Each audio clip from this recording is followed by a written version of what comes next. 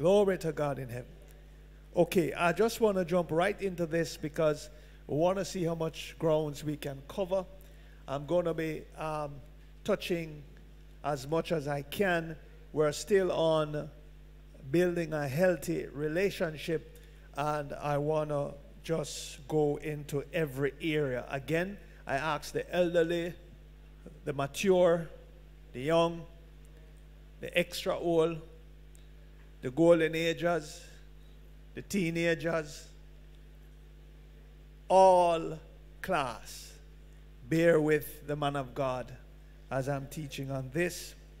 Pray me up, pray for me, because one, I know, and you should figure out by now, very few pastors want to touch this, and through the teaching I'll explain why.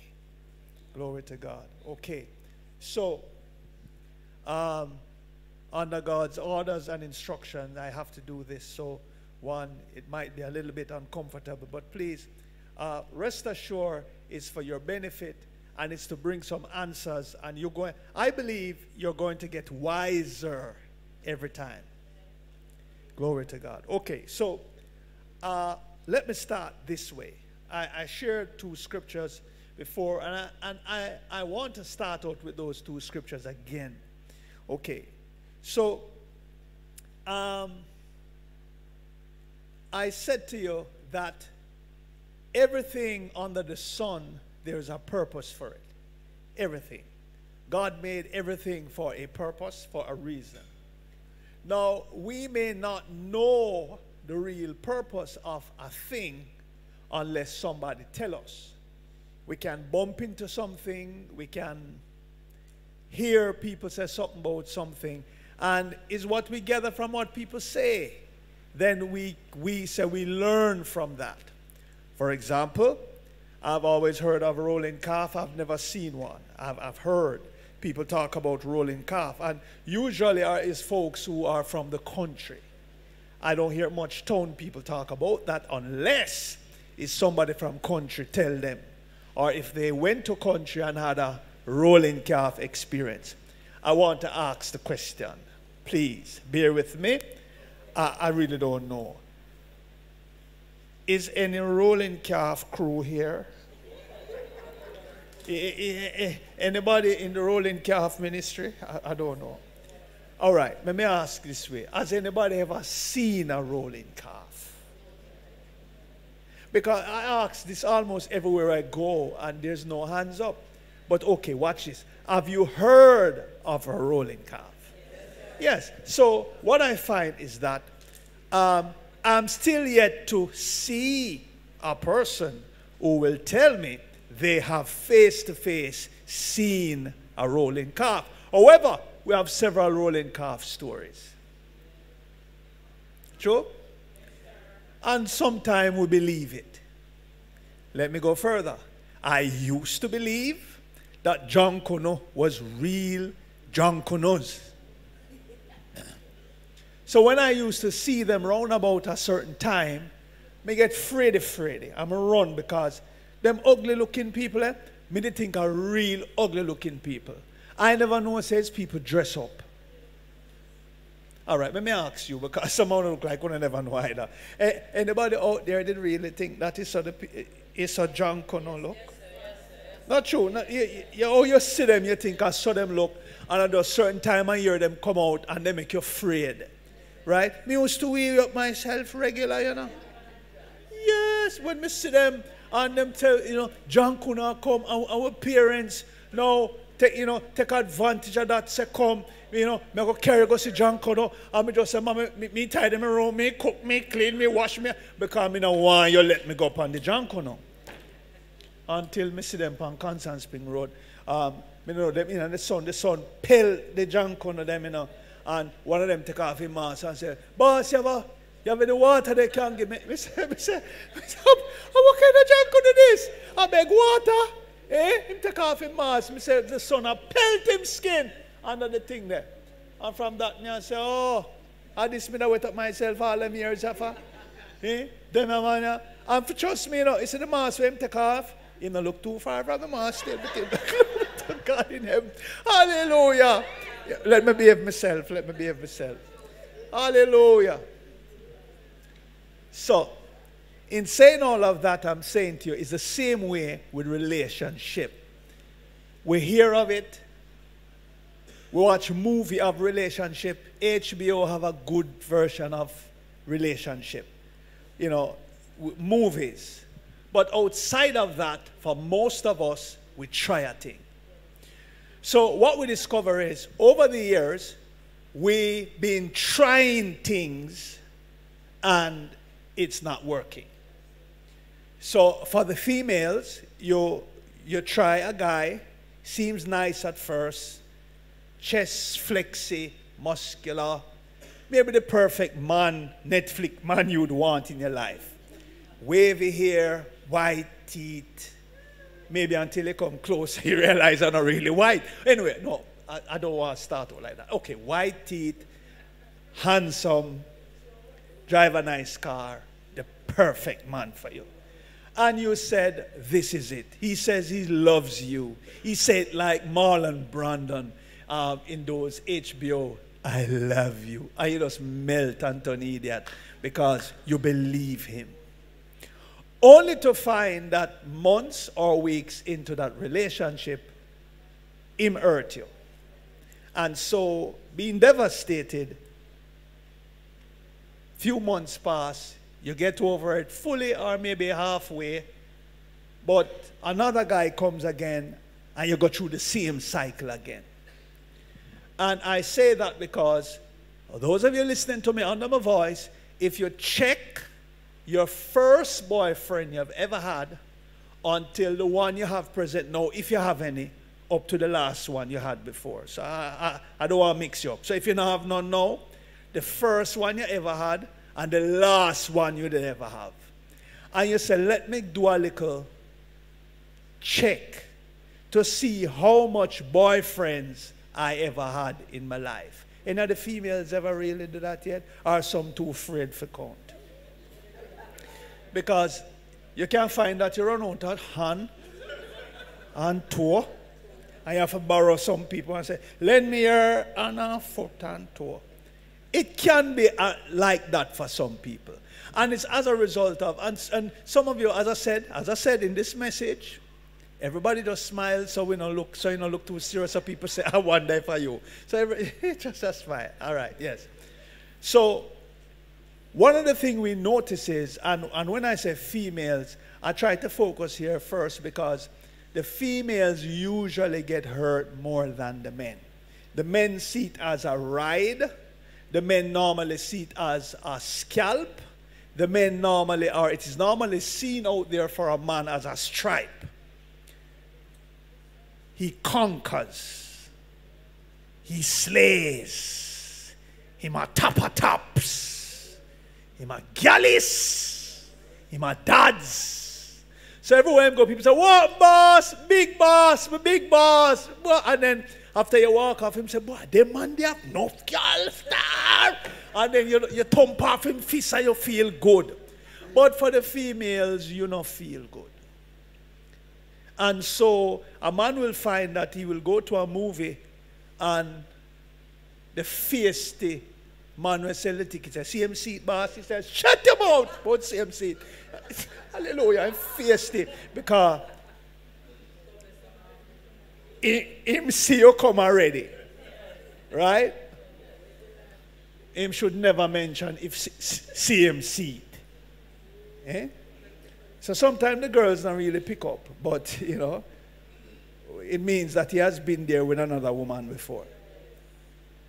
So I'm saying now, for the majority of us to where we are today, it leads to divorce, fights, quarrels, hurts, lawyers, murder, mayhem, and suicide.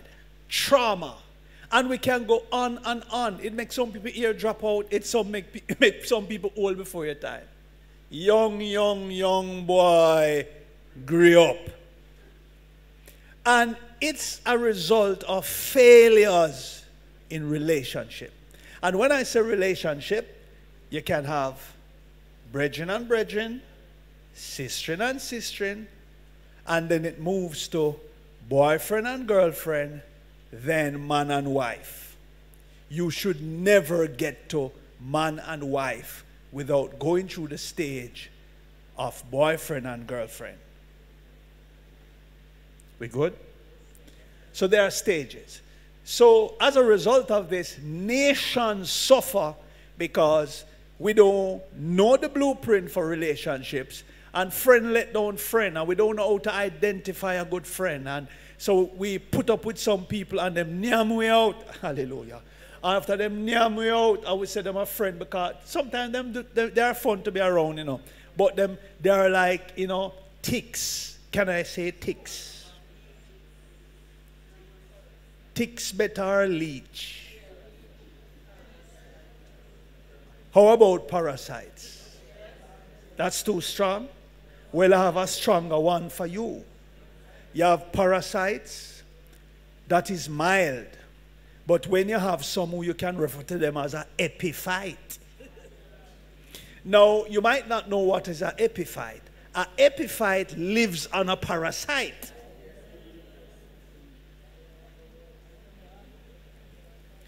So if you think of a parasite who lives on something or someone for support, think of an epiphyte who depend on the parasite. It's bad to say some people have gone to the stage of epiphytes. So they beg the beggar. They have no mercy. So if them see you beg a piece of biscuit, just piece of biscuit, you know. You have a man who say, beg a piece of that piece that we have now. You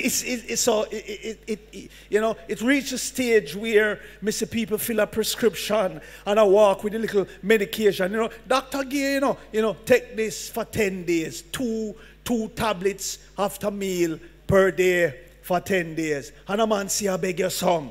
Beg you two of them tablets in the boss. Just beg you two now. Just beg you two. You know, say, you're gone bad. Not even tablet.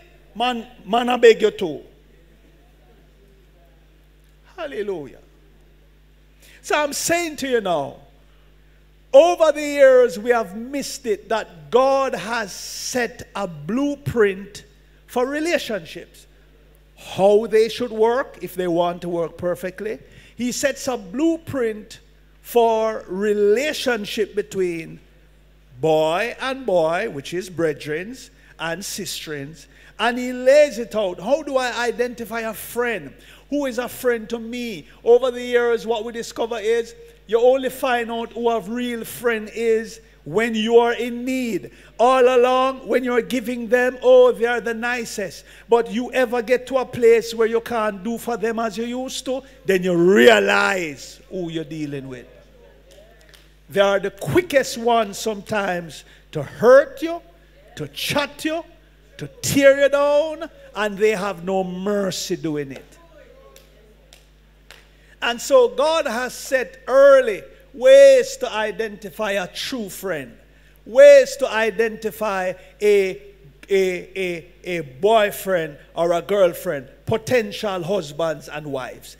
And then God has also set a blueprint for intercourse, because sex is more spiritual than natural. However, nobody told us that. So we see it as more natural than spiritual. So it's a touchy topic. And because lots of persons don't touch it, we're having the mayhem we're having today. Fathers not teaching their daughters or son. They don't talk about sex much. And so it's not in the school much. They may talk about a little biology and a little this and that, but not much. And so what is out there grabbing people is what flips on the YouTube or on the internet, what pop up on your phone, and people go research, and you know, people set things and then people gravitate and then they get in trouble, because 7 out of 10 of the stuff that happens sexually are spiritual, as I said, and it invites spirits. So let's just open up this. So we're going to look at this now. Let's just start with the 2 scriptures I said. Proverbs 21:30. And then John 14:21. Because I want to show you now that God lays a foundation. He says there is nothing a human should ever say that should really change you who know the Word of God. And sad to say, we're allowing people with, how them feel and what they believe to trick some of us in changing our direction from the Word of God. Let's just read this, because everything I'm going to open to you, I'm going to show you through the Word of God. That's your weapon. That's your support. Let's go read it. Verse 30. There is no human wisdom. There is no human wisdom. Or understanding. Or understanding. Or counsel. Or counsel. That can prevail against the Lord. That can prevail against the Lord or the Word of God. So let me say that from early. No human. So when we teach on something, I'm saying to you, if you can find it in your Bible, if you find someone who tries to let you go against what you read, then this is the answer. Human reasoning trying to supersede the Word of God. But it is here. God said early, there is no human. In other words, no accept from no man anything that they will say or try to do that falls outside of what His Word says. Whether it's a bishop, a pastor, a deacon, an intercessor, and I have to start up the saying, because today the world is flooded with ministers and pastors and leaders who are outside of the Word of God and teaching people evil, immoral intercourse practices, and they are doing it with joy and not realizing they are destroying lives. So I want to start. So no human wisdom. Okay. So God Himself says now, there are several persons in the earth. Is only one way I will know if somebody loves me. Because easily we can see people clap hands, sing songs, and cry, and we say them love God. But God says, one way to measure if somebody loves me. Let's look at that way. John 14. Verse 21. 21. Read it. The person who has my words. The person who have His commandments or His words. And keeps them. And keeps them. That means you don't let it go, yes? Is the one who really loves me. Is the one who really loves me. So you're going to have some who say them love Him, but is not, them not really love Him. So you have some who love Him, and some who really love Him. Some who say them love Him, but them not really love Him. So He says the one who really love me now, because you have plenty of people who say them love God. If I walk through this room now, and I ask all of you if you love God, you're going to tell me yes. It's very rare I will find one person who said, I don't love God. Everybody will say yes. But this is your check, your checklist. Read it now. And whoever really loves me. Whoever really loves me. Will be loved by my Father. Will be loved by my Father. Reasonable. And I too will love him. Yes. I will show, reveal, manifest myself to him. I will let myself be clearly seen by him and make myself real to him. So this person who really loves God, you're going to have some God encounters. Through dreams, through visions, God is going to show up. He's going to make Himself real to you in more ways than one. And all of us would love that. I hope. Let's read some more now. Verse 22. Judas, not Iscariot, asked Him, Lord, how is it that you will reveal yourself, make yourself real to us and not to the world? Yeah, how you plan for that? How you going to show yourself to us and not the world? How we going to differentiate? He goes further. Verse 23. Jesus answered, if a person really loves me. This is how he's going to know who really loves him now. He said, if a person really loves me, he will keep my word. He will keep my word. Obey my teaching. Obey my teaching. And my Father will love him and will come to him and make our home abode, special dwelling place with him. Read some more. Verse 24. Anyone who does not really love me does not observe and obey my teaching. Oh, so this is how I'm going to know who really love him or not. So he says now, remember now, from bishop all the way down to Kishop, anyone, from bishop to catch up. He says, anyone who not really love me, you're going to know because they don't observe or obey his word or his teaching. And the teaching which you hear and heed is not mine, but comes from the Father who sent me, which is Jesus. So all I'm here saying tonight, the teaching that I'm going to teach you, it's coming from the Father who sent Jesus, who sent me to you. So it's the Father it come from who sent Jesus, who sent me. So the teaching not change. So is the Father who sent Jesus, who sent me, is the same thing I'm going to show you. We good? Which is the word of God. So this is the basis now.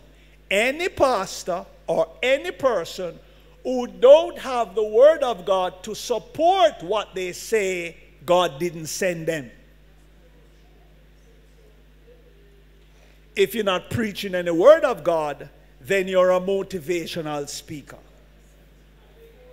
A motivational speaker will sound good. They'll talk about the things of God, but they don't really live it.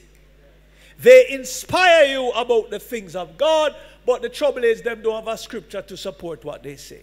They can ho and humph and who and holler and God and you know them style.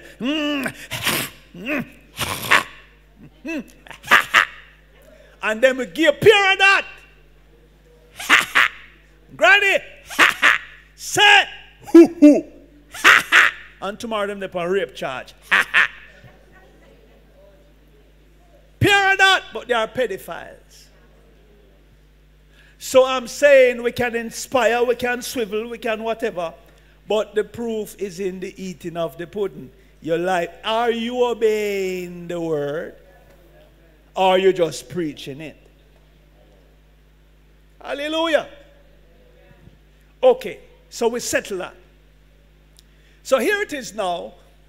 I want to jump into Hebrews 13:4. Hebrews 13:4. Come on, scripture.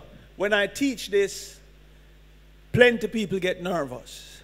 I want to take my time with it, and I want to see how well I can round my words and be very, very behaving tonight. Hallelujah. Okay. Hebrews 13:12. I'm trying my utmost best. Hebrews 13 verse 4. Thank you, Brother Rodney. How am I sounding? Am I sounding rounded? Sounding very good. Okay, hallelujah. Glory to God. And for those of you who are in foreign, I trust that you've been hearing me and my foreign accent. Hallelujah. Read it, brother. Read it. Verse 4.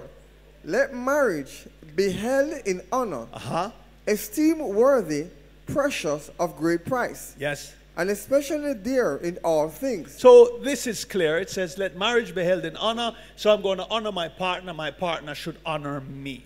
It says this is a precious thing of a great price. So it costs. When you're married to somebody, is a sacrifice this. It's cost, is an honorable thing. It must be esteemed. So God is laying out how marriage should be. So if you're not having this, something is wrong. And we want to show you how to have this, or why you're not having this. Okay. So we see it must be held or kept in honor, esteem, holy, whatever. Precious. Of great price. Of great price. Yes. And so well it now. So this is how I must treat my wife. and she must treat me. Honor, me must precious, she precious, me precious. Two precious people get married. If you're not precious, if I'm me one precious and you're not precious, go to your mother yard, sister, take up your things. Don't walk with me down no aisle. When me step out, just slip away. Because I'm me one precious. Or, females, if you precious, and him no precious, him not have no preciousness in him. Him no plan for treat you precious. You see, when you reach at the back door to the church, and it dawn upon you, because you know, sometimes, you know, when you're getting married, for those who are not married yet, you know, let me explain something to you. Always, for most persons I know, on the day of the wedding, you wonder if I way you do. You start to say, Lord Jesus, I wonder if I the right thing I do. Hello. Some sweat wash, it come like a high scuba. And a cold sweat, a high scuba drop off of your forehead. Sometimes you walk like you feel the foot, I tie up like you say, I wonder where me really go. The morning when you get up to get married, it's like you're a voice now that say, you know you're really that though.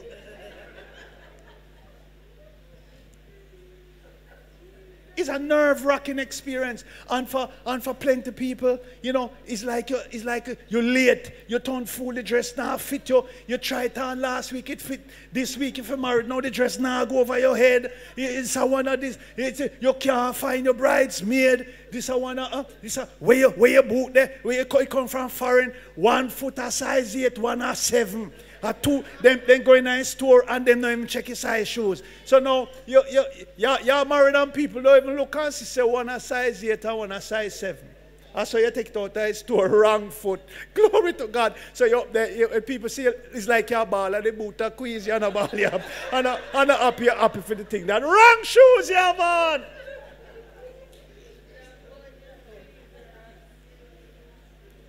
Talk about, oh, they're so, oh, she's crying, she's happy. No, at the wrong size boot, them buy a foreign and bring up. And it'll make high water run down your eye. God. Rodney, me trying, you know. Where we reach with this thing. We are going good? All right. So now, read now.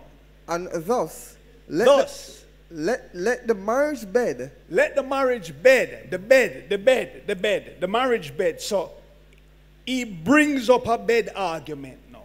Let the marriage bed. How many understand that bed mean bed? There's only one meaning for bed, you know, and it's bed. Let the marriage bed. So anywhere you want to interpret bed, let the marriage bed. Or the place that you, it's a marriage bed, so the place that you're going to take your wife or your husband is your marriage bed. So some people's bed can be your settee. Some people's bed can be in your car. I want to know, say nothing. You never know some man broke down car seat back. Some people, anywhere they lay their head, they call it their bed. Okay, let's touch the bed again. It says, let the marriage bed be undefiled. Be undefiled. Sad to say, several persons don't know the meaning of this word. Because when they are repeating stuff, they said, the marriage bed should be undefiled so we can't do anything we want to do in it. That means they don't understand what undefiled means. So in order to know what undefiled means, you have to know what defile means. It means to mar, to spoil, sully, desecrate. So if defile means desecrate, mar, spoil, sully, then undefiled is the opposite of that. Don't mar, don't spoil, don't desecrate. We good? So when somebody said, let the marriage bed be undefiled, and God say it can do whatever, that means they don't know what undefiled mean. Because undefiled mean, let the bed be free of desecration, marring. Don't spoil it. It is here. Read a little bit more now. For God will judge. For God will judge. Let's look now if we see any special category. So I want to walk you slow. You tell me if I am just making things up. Let's read it together. For thus let the marriage bed be without marring, spoiling, don't desecrate it.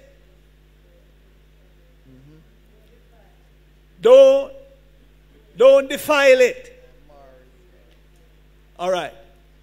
It said, let it kept undishonored. All right. For God will judge and punish the unchaste. Chaste means, is the same thing like, you ever find what chaste means? It means now pure, holy. So unchaste will be the opposite. God will judge the unclean, the dirty, the promiscuous. Watch it now. All. Oh, we understand that all means all. Okay, so if a pastor is in this, does it include in the all? What if it's a bishop? A deacon? It says God will judge what? It said judge. Not just judge, you know, judge under what? All guilty. No man, you see how important word there. Don't miss it. Judge and what? Unchaste. All right, let's say the man. Remember, say we said the law. God is going to judge and what? Punish the unchaste. All guilty of sexual vice and adulterous. So it's not one thing. So we have to separate them. All guilty of sexual vice. Put that one side. Then you have now and adulterous. We fling with sexual vice and just focus on adultery. This is the problem. So now, what happens in churches? Pastors talk about fornicator. You're either a fornicator or you're an adulterer. And make you feel funny. Especially if you just done fornicate and pastor come and preach about fornication. Leave me, man. Pastor, man. Chop. Preach something else. Hallelujah. Talk about giving.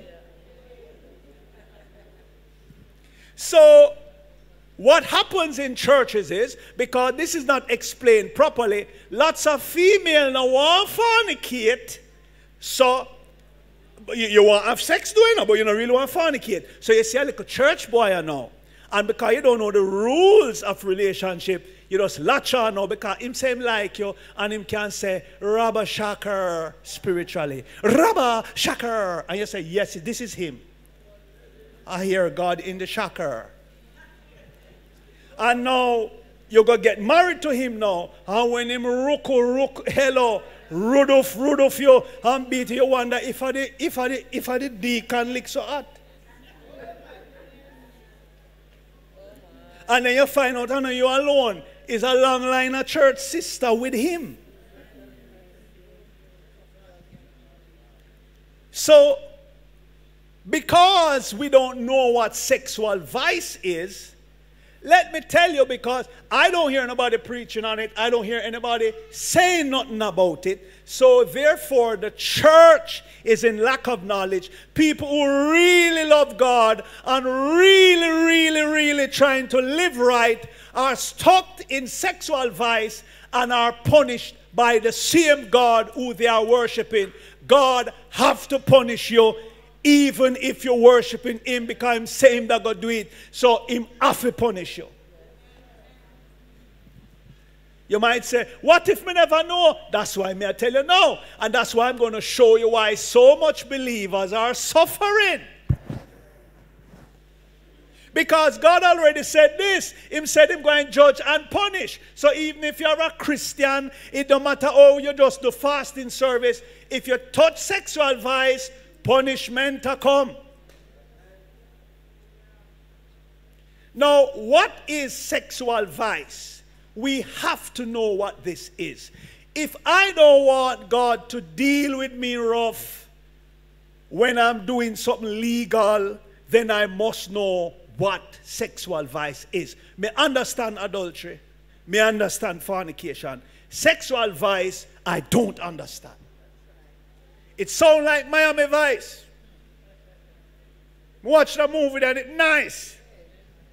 But sexual vice, no, me not too understand that. Let's break the word apart. Let's look at the word vice, because sex and sexual easier. Let's look at the harder part, vice. I didn't say voice, vice. Write this, the meaning of vice. Vice means immoral or wicked behavior. Immoral or wicked behavior. Next meaning, criminal activities involving prostitution, pornography, or drugs.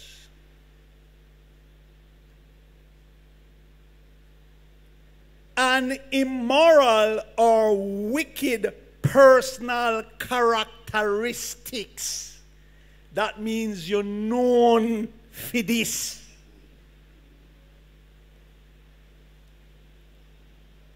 People are known eaters, but eating what?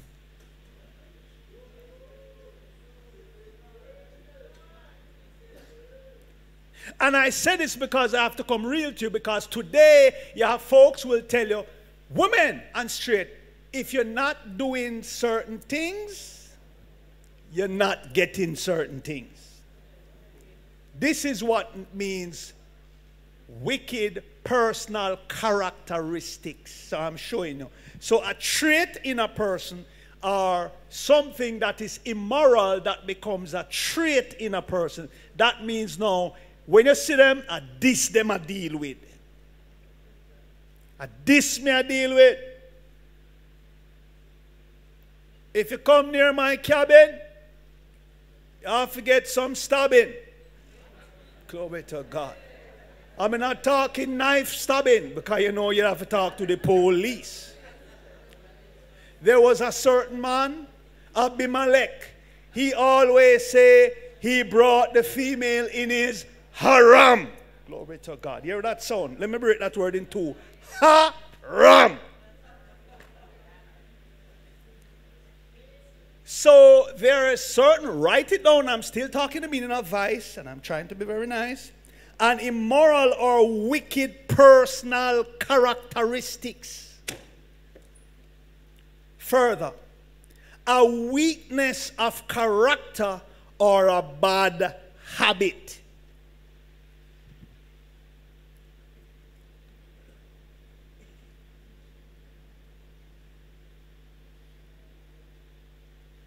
Okay, I want to group that. Now, this other meaning, I want you to write it. Write it. You have your pen. This relates to animal. Listen. A bad or neurotic habit of stabled horses, typically arising as a result of boredom.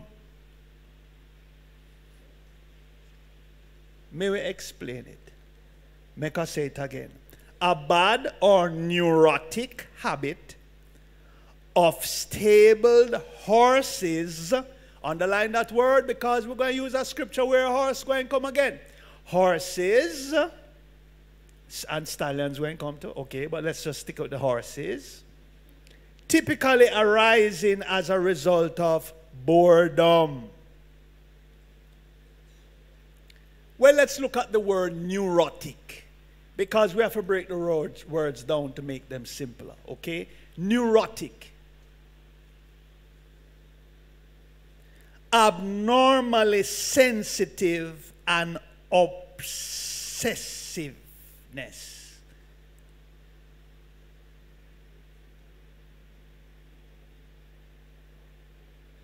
Abnormally sensitive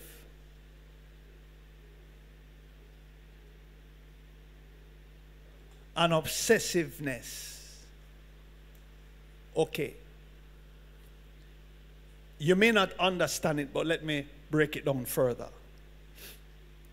You will see dogs, animals, who will, once they are outside for a period of time, you will see a dog sniffing another dog's rear or private part, licking it, running them down, running behind them, and things like that and stuff.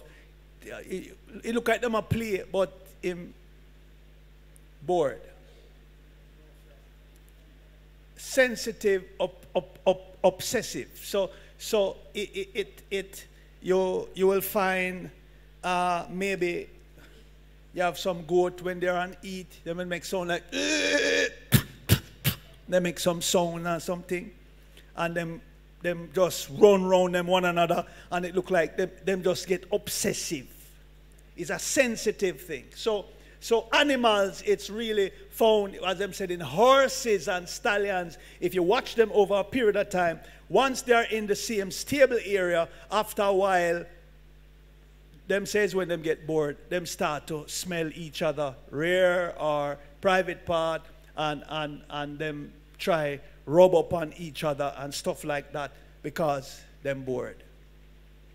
But is certain instinct placed in animals. Okay.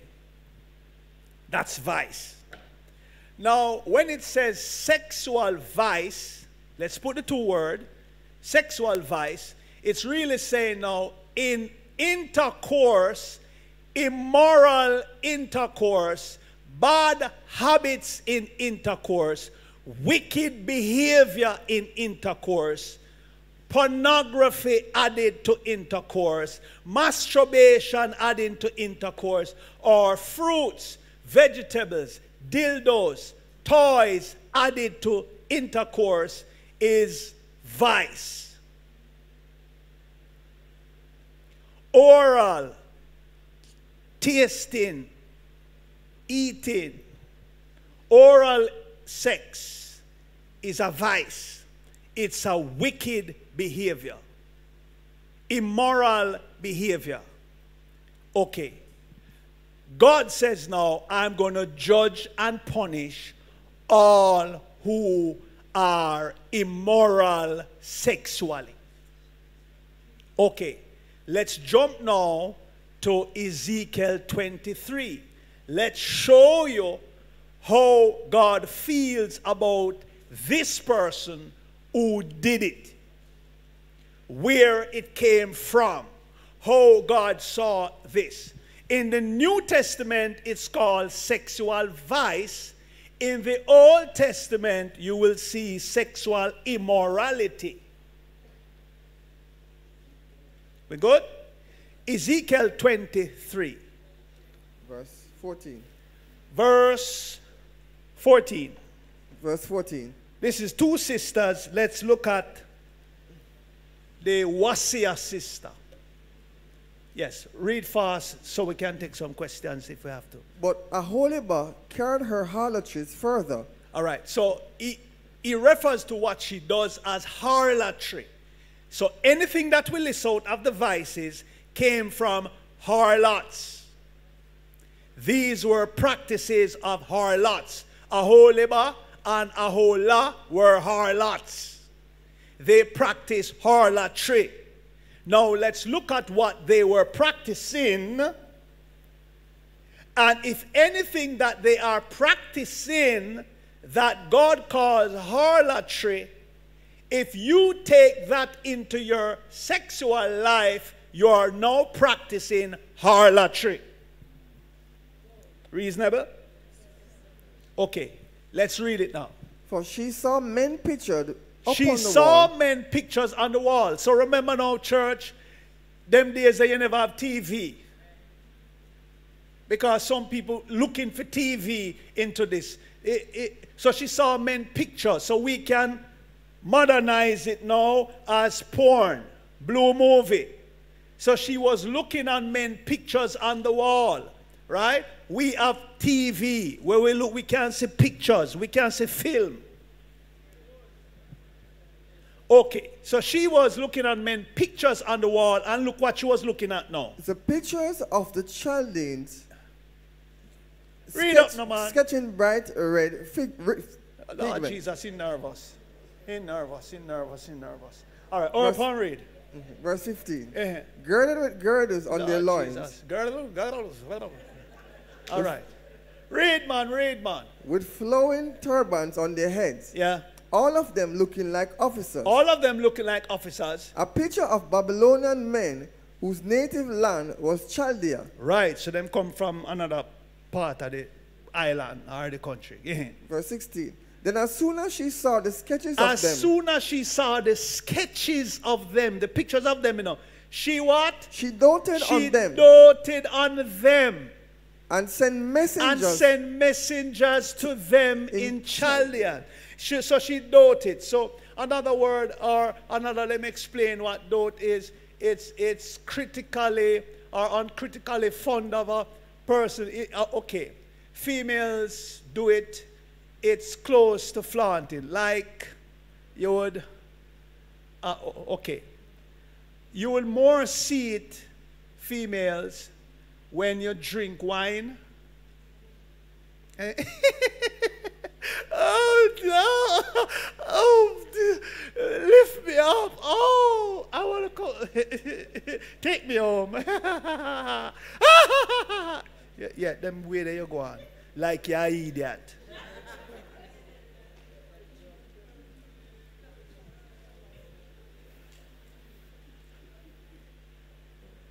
Am I being too strong? Okay, so write the meaning of dote. To be extremely and uncritically fond of, be silly or feeble-minded, especially as a result of old age. Feeble-minded. So, you know, me can't do it, but females tend to behave that way mostly when they like a guy.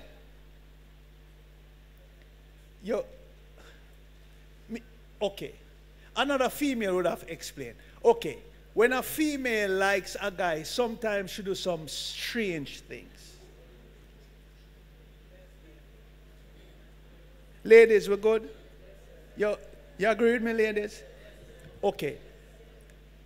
To the point of some other lady will see you and know. Other females have a knock to know when a man have a crush upon a girl that them know, you know. Because girls tend to pick it up even quicker than men, you know. So if you're beside a girl and she's in love with a guy, you just know by how she behave then. So she especially when she around the guy, it's like she weak, she feeble.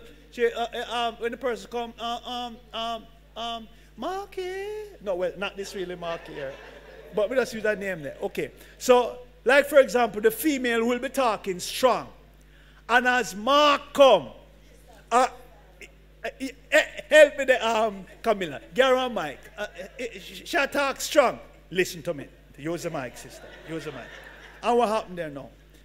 Sir, she start talking nice and sounding different, having a different tone. Like hi. No, can I use this, sir? Yeah, man. Use it, man. Christine Arsenal. Use it.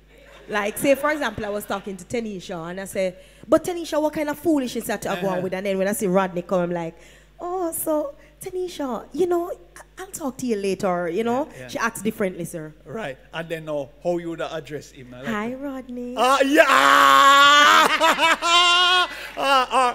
or you just say, Rods. Hi, Rods. You know?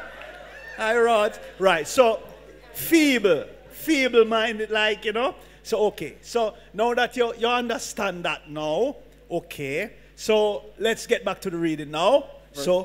Read it. Verse 17. So, she doted. Verse 17. And the Babylonians came to her into the bed of love. Bed of love. All right. That means now our bed. Bed of love. It's a bed. So we must read bed as more than just bed. Come to our bed of love. She was a harlot. So in our bed of love. Bed of bed. True? Yes, sir. All right. Read now. And they defiled her with their It evil says desire. they defile. So remember now, you know. Remember we read undefile. So defile means to mar, to spoil, to pollute. So they pollute her with their evil, not good, evil desire.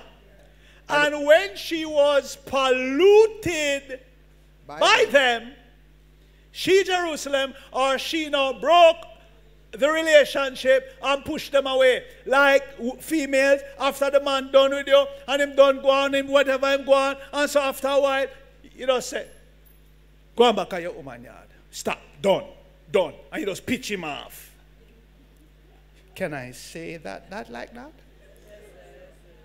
You have a part of you who don't want to see him again. Israel, oh, the place quiet, sir. Okay, them are listen loud. Okay. So she pushed him off and she done with him. Listen why now? Because she get what she, remember, you know, she was zeroing on him from the sketch, you know, the picture. So she pictured this, she thought on it, she masturbated, she was having a porn thing, and now that the real thing come to her now, and after she finished now and she get it, she must have said, I get better than this. I never expect this. Go on, man. Come off, man. You know, do a thing. Waste my time. After I send for you, we don't have a child in this you come with. After I wait, add this you take out. This.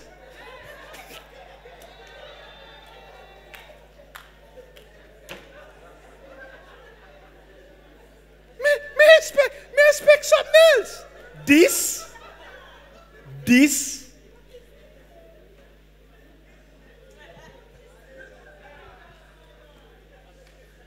All right. Read. Verse 18. So she flaunted her harlotry. She flaunted, watch this, her harlotry. That's what it called, you know, her harlotry. And exposed her nakedness. And I was disgusted. I was happy. Disgusted. Okay, so all of what you're going to read now, you see now, God never liked this. He said, I was disgusted. And turned from her. As I had turned in disgust from her sister. So you see this? So God never liked none of what we're going to read here now. Can I read further now? Okay, read some more. Verse 19. Yet she multiplied her harlotries. She multiplied. That means she never stopped it. She multiplied her, the older thing what she used to do, she multiplied. That means she kept doing it. She kept looking at the sketches. She kept, all of what I read before, she multiplied, means she kept doing it. Let's go down some further. Let's find out what she was doing. Remembering the days of her youth, in which she had played the harlot in the land of Egypt. Playing the harlot in the land of Egypt, meaning she was money when she was little. That's playing harlotry. Moving from man to man when you're small, and most of us, let me use that word for say, we have gone through our lives where we move from woman to woman or man to man. That was playing the harlotry. Me never say playing the lottery. So no look for me. I said we were playing harlotry. Oh, no, see it? Me never say playing the lottery. Me say the minute we were moving from partner to partner, lack of knowledge, nobody told us, we thought as men we were dons, Dapper D. So when you're calling me, you say, Daps. And me say, yes, my own. And we knock our fist because me a Daps. But me never know a harlot trip, me da play. For the female, you might not intend to do that, you know. But it so happened that you can keep a boyfriend and you keep moving from male to male. And for some females, they tell me they get bored easily. So after 6 months, them don't want a man there again. Them just run with him and get somebody else. A lady tell me that. Say she bored. She not stay with no man too long. And the next girl tell me, say, she left man before man left she. Glory to God, I feel sad. So she says she make sure left the man before the man left she. So I said, oh, you know when him go left him? She said she not wait for no. She left him first. Glory to God. Hallelujah. Let's get into the reading some more now. Verse Let's 20. press. Verse 20. For Okay, so verse 20 is what I wanted to focus on. So, okay, what this man did. For she doted. She doted, remember that word, upon her paramours there, yes? Whose lust was Whose sensuous. lust. So these men, it's going to explain to you what they were doing to her. It says these men, their lust was sensuous and vulgar. And vulgar. Like, That's not something good. I mean, vulgar mean it raucous, it lewd, it out there. It vulgar like that of asses and stallion. Stop. We just read about the asses. When them bored, what them do. Let's back up now. It says these men lost were like asses and stallion. Back up. What does an ass or a stallion do in intercourse or mating? Because you use intercourse for people, mating for animals. You have to first look at what animals do, because it says these men behave like how animals behave. Okay, animals don't lie face to face on each other. Animals jump the other animals from the rear. Okay, dogs do a similar thing. So you call that doggy style. So these men were behaving like how animals, asses and stallions behave. What else do ass and stallion do? If you look at how they mate, they use their tongue.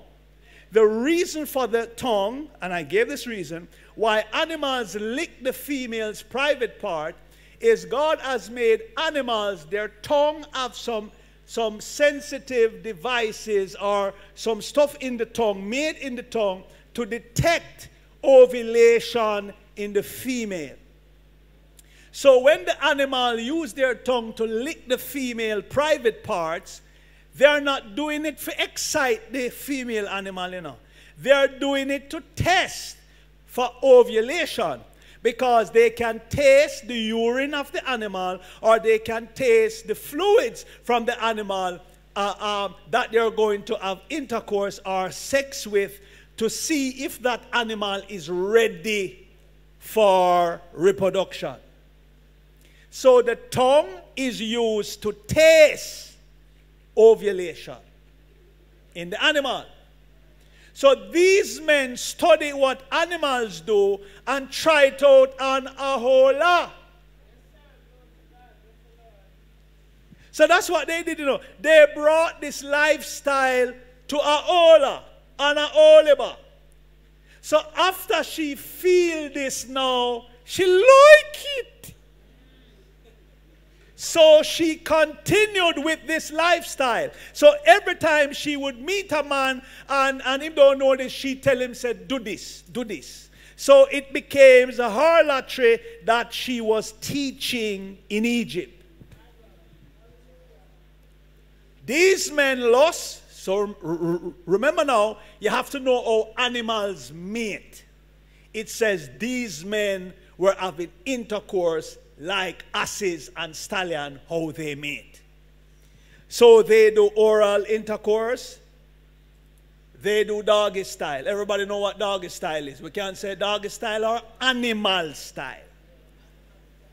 So anything that the animal do, animals don't lie on each other. God made humans to have intercourse face to face, lying on each other. We good? If a man stands up for intercourse, he will have struggles in his back and his knees because intercourse was never designed to have standing. Intercourse was never designed for man to go doggy style either. When a man goes doggy style with a female, female asks him, his knees, his hips, his back is weak. It trembles. It overloads his vein. And over a period of time, he's going to have a blood pressure problem. Over a period of time, he's going to have some erectile issues. Over a period of time, it's going to affect his normal drive as a man.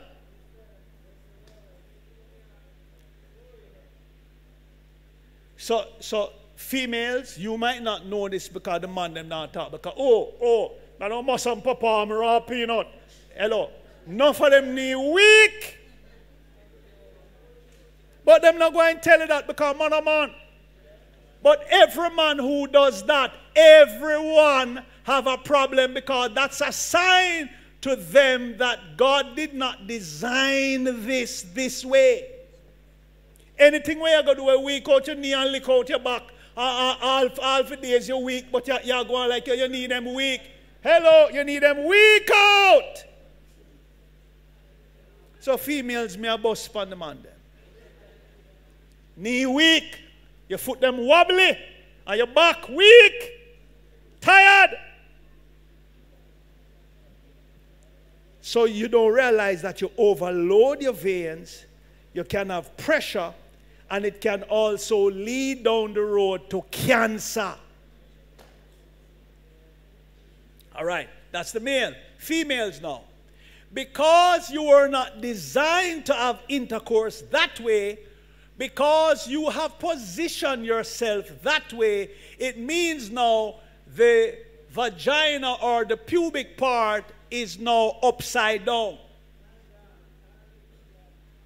If you turn your back, it's now upside down. So your cervix is going to get a beating that it shouldn't supposed to get. So you're going to find you're suffering pain. The man is going to hit some place in your womb or in the area of your body. You may like it, but you don't realize that you're battering an area that should not be battered. And after a while, you're going to have different infections because once you switch around the private part to having the bottom where the top should be, then it means now that you're going to be prone to infection because the anus is going to be closer now to where the action is. So residue is going to be transferred from the anus to the vagina. Once a man is going that way, you must have infections after a period of time. You will have infections.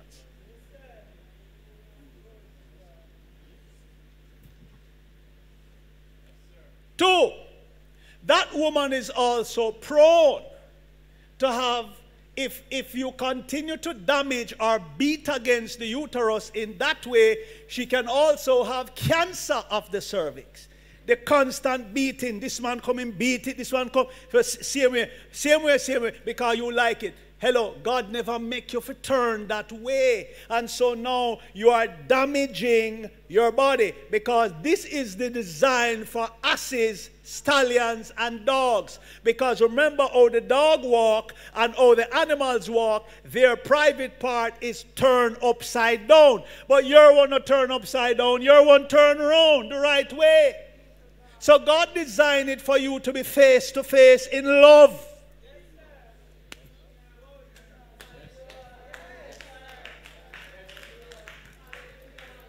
So what has happened now is this. All time something come back. So all the harlotries and the garments that harlots wear is now selling in stores here as a style. So pole dancing and all these things were things of the harlot. And the little negligee them with the strap come up so and it hook onto the underwear. And so these were clothes of the harlots. Now married couple buy them now because you have stores where you can buy them and you clip it on. So you say you're doing it for your husband. And somebody say, oh, you will dance for your husband. In other words, you're playing the harlot for your husband. It comes with a spirit.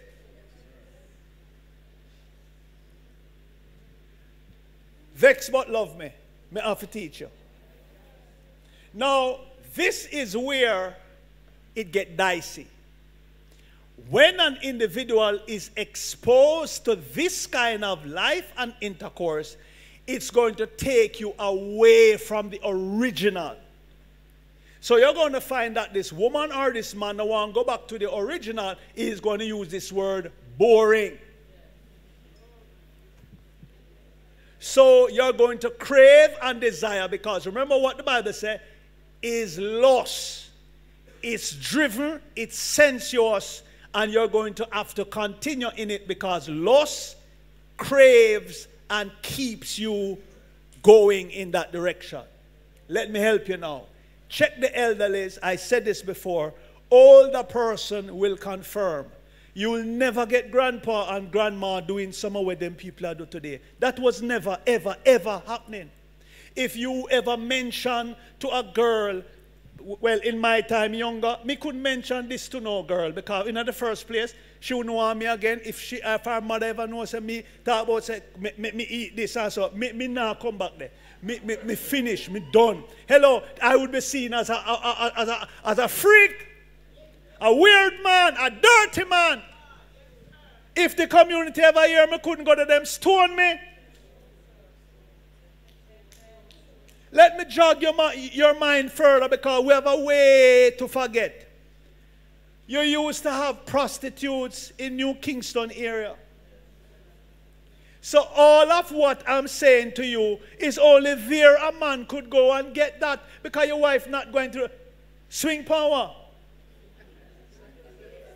Swing? Where you say? Where you learn that from? You couldn't, hello, you think you could tell your wife or your girlfriend about swing here and swing there, here a swing, there a swing, everywhere a swing, swing?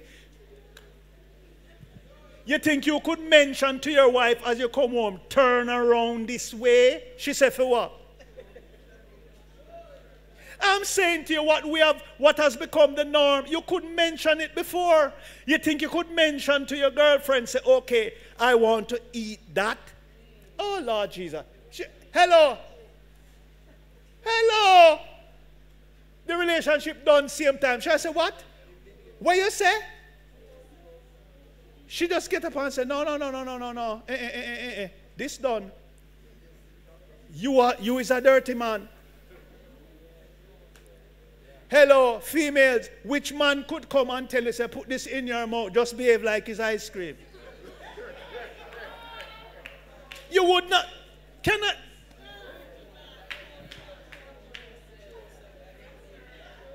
I'm already out there teaching this. I'm not straying from the word. I'm not telling you my opinion. I'm just jogging your memory. For those of you who are just young only just born, you're not going to remember. But I'm saying if you're a man and you're over 40 or a female or in your 30s, just go back to your teens. No boy couldn't introduce this to you. It was never be.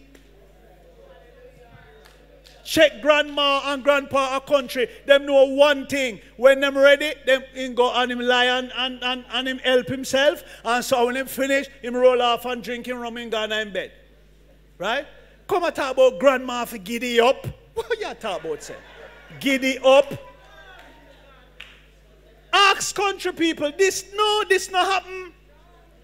So I'm saying now we have accepted into our bedrooms now the vices. So because of that, all the prostitutes disperse. because it's only there you could get it. But now it has moved into the homes of so many that the prostitutes now run out of ideas. There's no work for them because the homes have now filled with harlotry. So the harlots now are the lifestyle of the harlots we have adopted. Therefore, the woman of the night, you can't find them. Listen why. Them not have no style now. When a man go around now and him find one now and she come now, the man will start say, but my woman are going better than she. Give him back my money. Give me a little discount on this man. Get a little discount.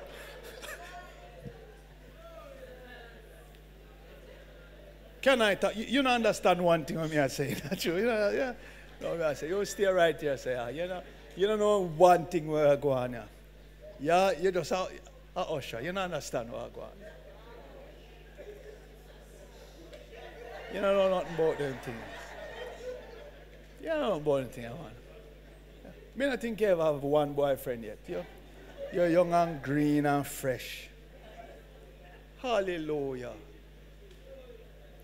How am my friend there? Ah! Jesus! I'm more from here, say, ah. Now, I'm sharing this with you because you have to know what the vices are.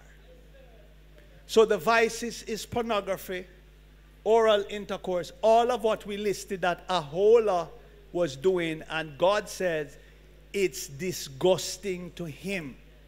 I'm saying he could not call this detestable, disgusting here and accept it today. That's all I'm saying. If it was disgusting then, him can't change his mind now, then want to a Ola and a Oliver. Okay. So let me do this quickly. So there are a few pastors who teach that Solomon, in Songs of Solomon, did it, and because Solomon did it, it's right to do. Now, I always say, they can't find no other book that no other man has ever done anything, but them find one book, Solomon, and one man. Now, the first time, a pastor presented Solomon to me, that Solomon did it and whatever, she figured she had me on the ropes.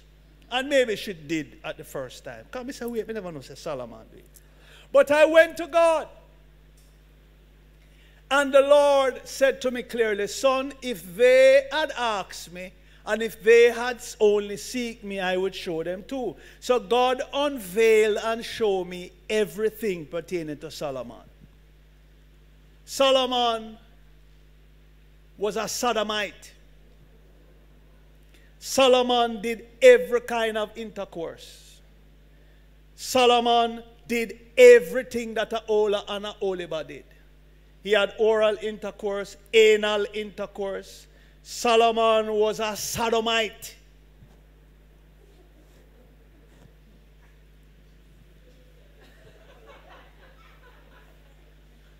Why am I saying? Now I have scriptures to support. Can I show you? Let us look at the meaning first of sodomite or sodomy. You heard about Sodom and Gomorrah, right? Sodom, let's do this quickly. It's all the time around. A wicked or depraved place. Sodomy, anal intercourse. Sodomite, a person who engage in sodomy. Okay. 1 Kings 15.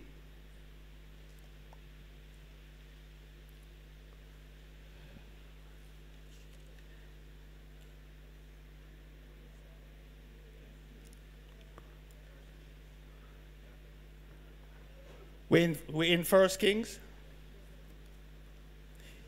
I wonder if I can do this quick. I All right, let's start from 1 Kings 11 first, and then I'll go to 15. Just read a few lines. Yeah, you just open and read a few lines, and then I'll just jump down to where God said he never liked what he was doing. 1 Kings 11, verse 1. Read. Verse 1. But King Solomon defiantly loved many foreign women. You see that word there? Defiantly loved many foreign women. The daughter of Pharaoh. Yeah. Women of the Moabites. Ammonites. Edomites. Sidonians and Hittites. Verse 2. They were of the very nations of whom the Lord said to the Israelites, you shall not mingle with them, neither shall they mingle with you. Yeah. For surely they will turn away their hearts, your hearts after their gods. Yet Solomon clung to these in love. So you see, God warned him, but him still stay with them. Read some more. Verse 3. He had 700 wives, princesses, and 300 concubines. And his wives turned away his heart from God. So he was in a backsliding position. Read some more. Verse 4. For when Solomon was old, his wives turned away his heart after other gods. You see that? Keep going. And his heart was not perfect, complete and whole with the Lord his God, as was the heart of David his father. Yes. Read. Verse 5. For Solomon went after Ashtoreth, the goddess of the Sidonians. And this was a prostitute or a whoring god. Keep going. And after Milcom, the abominable idol of the Ammonites. Abominable idol. Yes, keep going. Verse 6. Solomon did evil in the sight of the Lord. Is that evil or good? You sure? Evil in the sight of the Lord. So he did evil in the sight of the Lord. Read it. And went not fully after the Lord, as David his father did. Yes. Verse 7. Then Solomon built a high place for Chemosh, the abominable idol of Moab, on the hill opposite Jerusalem, and for Molech, the abominable idol of the Ammonites. Yes, so much abominable God he must set up altar for. Keep going. Verse 8. And he did so for all his foreign wives, who burned incense and sacrificed to their gods. Yes. Verse 9. And the Lord was angry with Solomon. How many of you see that? The Lord was happy with him. Angry with Solomon. Watch this now. Read it. Because his heart was turned from the Lord, the God of Israel, who had appeared to him twice. Who appeared to him twice, 2 times. Read it now. Verse 10. And had commanded him concerning this thing, that he should not go after other gods. But he did not do what the Lord commanded. So you see, God appeared to him twice. Now jump to verse 40. Let me show you now where God has raised up some man for war against him. Verse 14. The Lord stirred up an adversary against Solomon. Hadad the Edomite, he was of a royal descent in Edom. Yeah. Verse 15. No man, let me leave that. So I just want to show you now. God raised up some enemy against him. Have to run like thief. Let me show you this now. 1 Kings 15, 11 to 13. Let's just show you now that Solomon promoted sodomy. A sodomite. Read it. 1 Kings, you find it in your Bible. So any pastor or person who tell you that Solomon, they draw their scripture from Solomon, I had to show you that God was angry with him for this. God said he was doing evil. Watch this now. Read it. Verse 11. And Asa did right in the eyes of the Lord. He did what? Right in the eyes of the Lord. What he did? As did David his forefather. Verse 12. He put away the Sodomites. He put away the Sodomites. Read it. Male cult prostitutes. Male cult prostitutes. Out of the land, and removed all the idols that his father's Solomon, Rehoboam, and Abijam had made or promoted. You want it clearer than that? That he made or promoted. Keep that there. He removed, you see that? He put away the sodomites, the male cult prostitute out of the land. All of them things that his father Solomon and Rehoboam and Abijah made or promoted. You don't promote something unless you deal with it.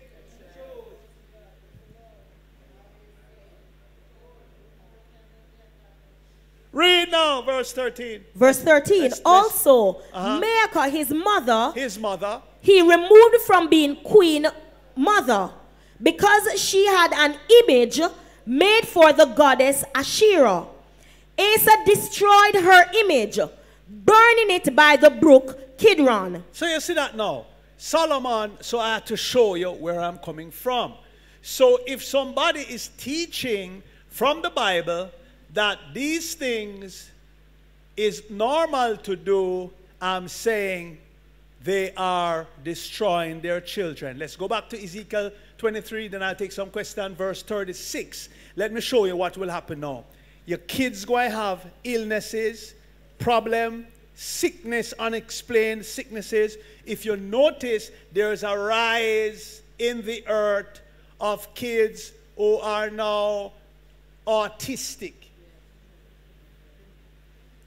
And you will find in a family 3 are right, but the last one are one autistic. And you can't understand why. Okay, back up now. Let's examine how we were living.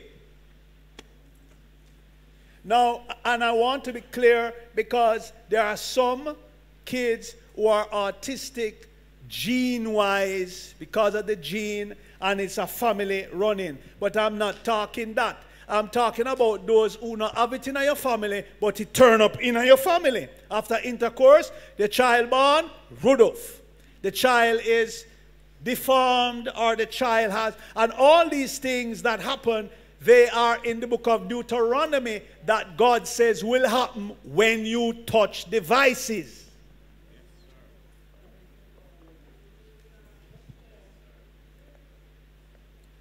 We never had fibroids like how we have them now. And endometriosis and womb problem and stuff. Hello, and lump and this and all them kind of thing in a woman's body. Hello, back up. Years ago, grandma don't have them sinting here. People used to have intercourse and have kids with 10 toes and 10 fingers. It was rare when a child born and something wrong with the kids. No, it's like every other child. You think that is God's will? No, it's not. It's because we have polluted the bed. We have polluted our spouse and stuff with these things. And because the body is now polluted, it's going to form or create deformity in our offspring. Let me show you. What may I tell you now? Is God said, Ezekiel 23, read from verse 36. Verse 36.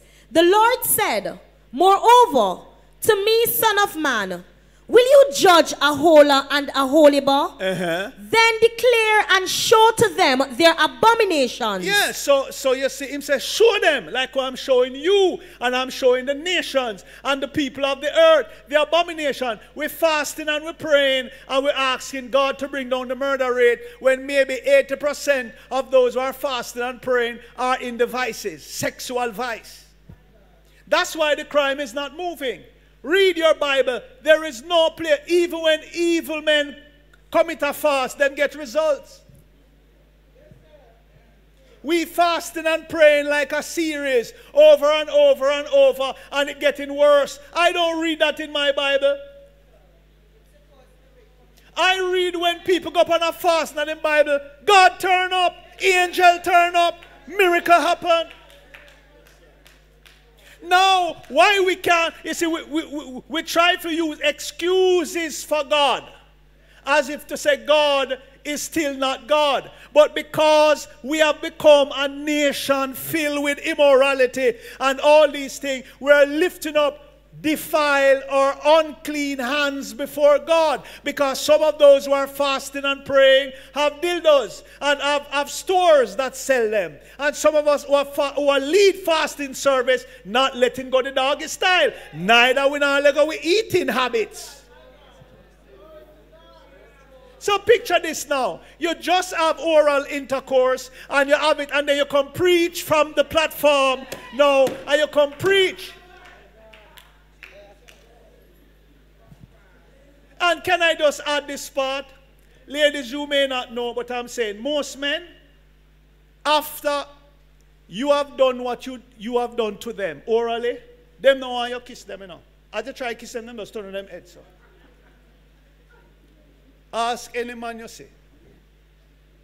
It's very rare. If you do him, and you plan to kiss him, him turn him head also.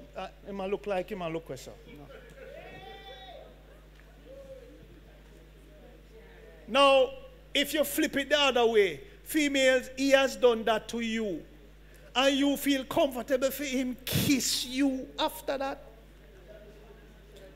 So he's transferring you to you.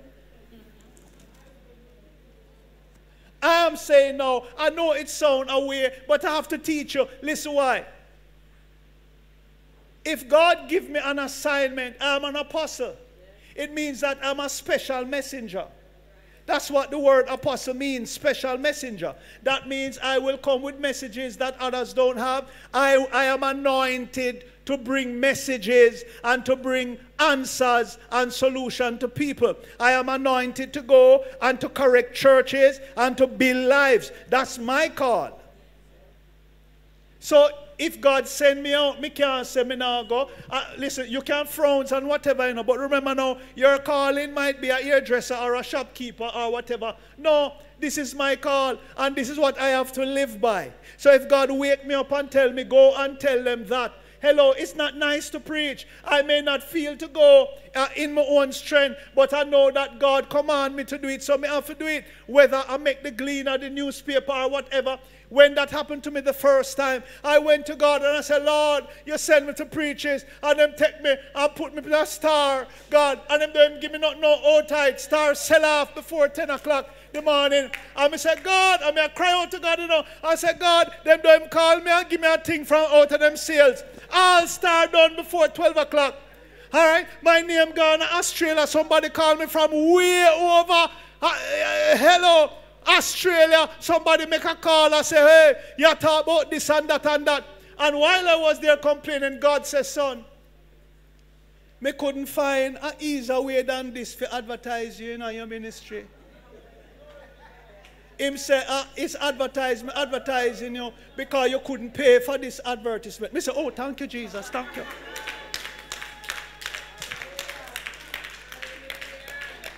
Greater Works has hit every major platform and almost every home. Is as a result of God saying to me, I have to advertise you and you can't pay for the advertisements. Allow me to do it my way, you know. Him say, I send you to Egypt, I send you to Canada, I send you to England, I send you all over the world so that people will know of you long before you reach there. I took a trip overseas some years ago, some months ago, and I was in a Walmart after 12 minutes to 1, and I went in there to pick up a few things, and we were in there, and a lady stopped and said, hey, you're the pastor. I said, me? I said, ma'am, people favor people. She said, no, you're the pastor. Apostle.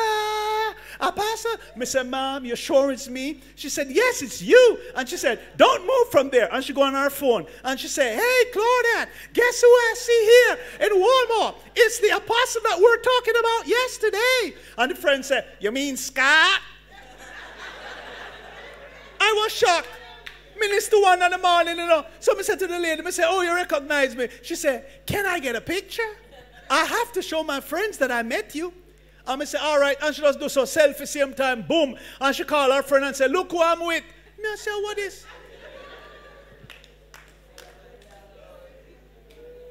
I went to a store just to pick up a shirt. And as I walk in the store, a old man in them just barely move, so. And him told him, say, oh, that walking through the word.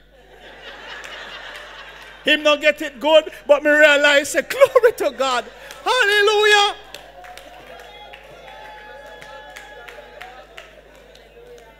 So God has his way of running an advertisement of his man or woman. You know why? Because lives have been changed. And since some people stop doing certain things, then hello, let me tell you what happened else when you touch the vice. It rob you of your money. You won't keep money. You're going to have regular car problem and regular car accident. Listen, as you're sure as today is Wednesday, if you're touching the vice, you're going to have car problem. You're going to have money problem. You're going to have hello, you're going to have problems all over. You will never keep finances. That is one of the things that the scripture said. It says it will burn the root of every increase that you get, because God already staged it. If you practice the vice, rest assured your business is going up and down. You earn today, you lose it tomorrow. You work on them, are going to rob you day and night. All kind of thing. You know why? Because of the vices.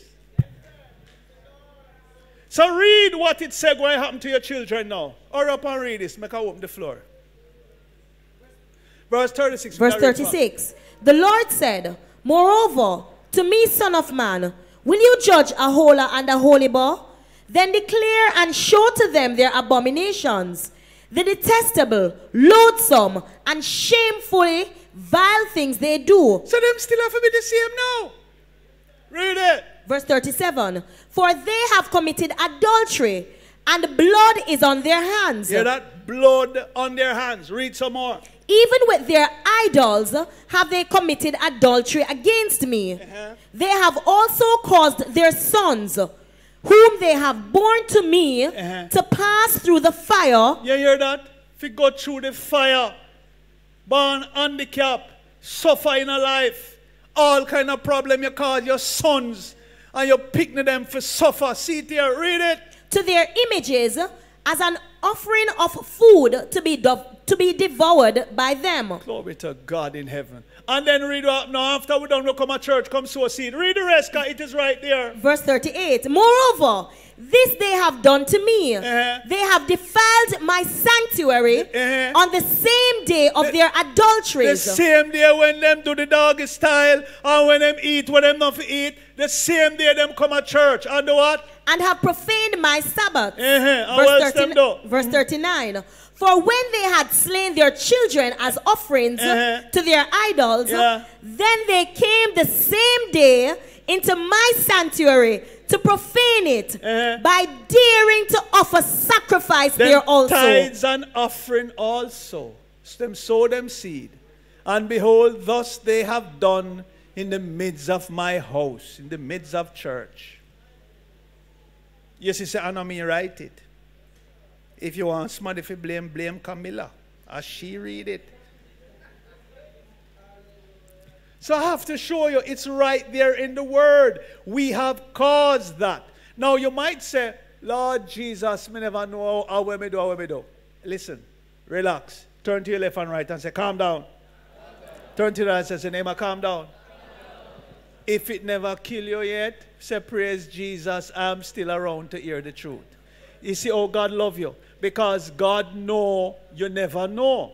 And because you never know and you were praying for answers, now you get your answer. So all you have to do now is just say, Lord, me never know. Please forgive me. Help me. Oh, God, help me through this. Lord, deliver me from the spirits that come with this. Because all of these vices comes with a spirit.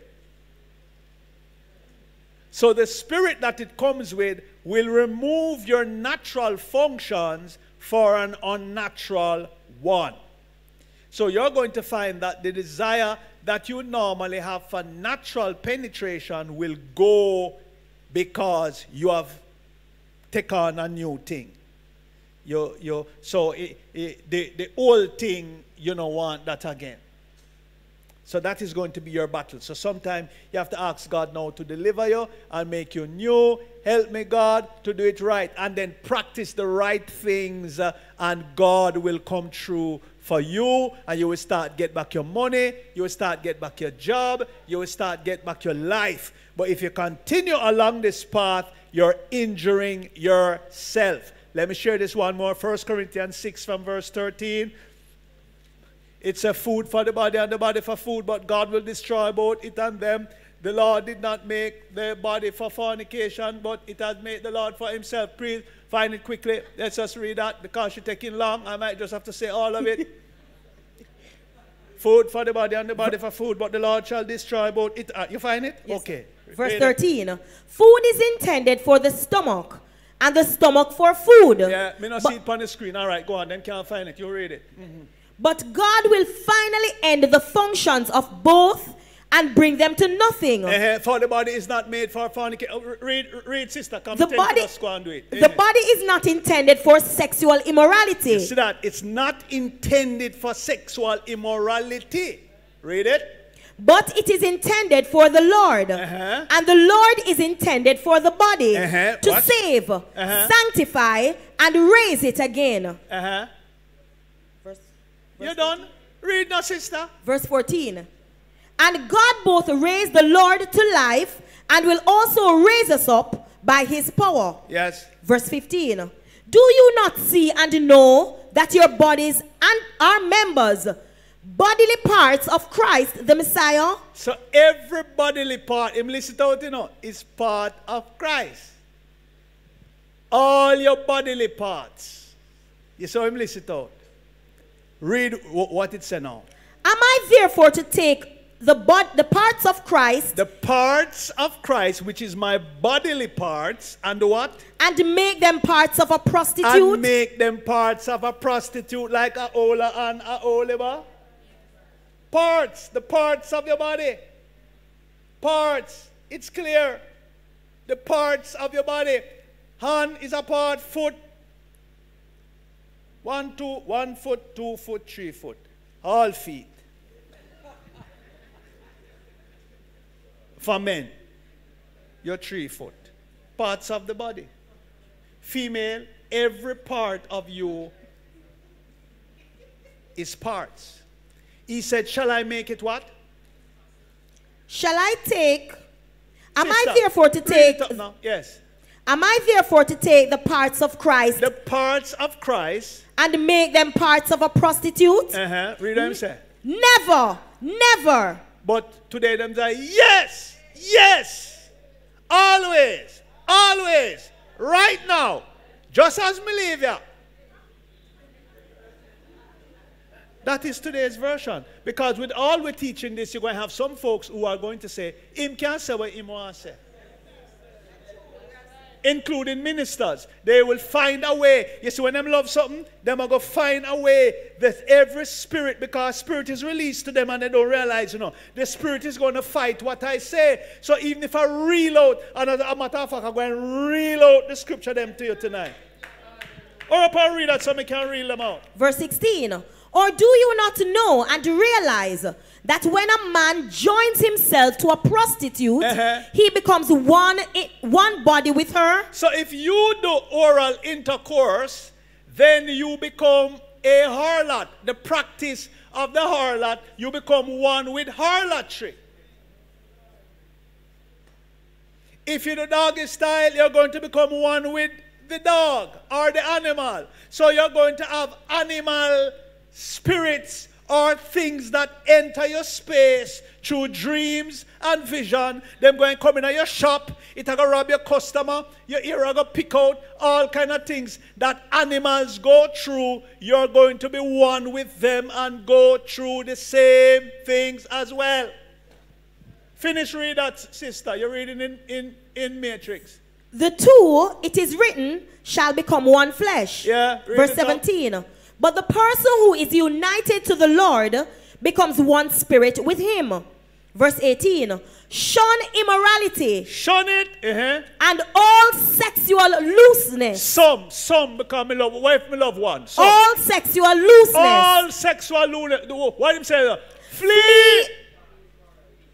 Flee from impurity in thought, word, or deed. Any other sin which a man commits is one outside of the body.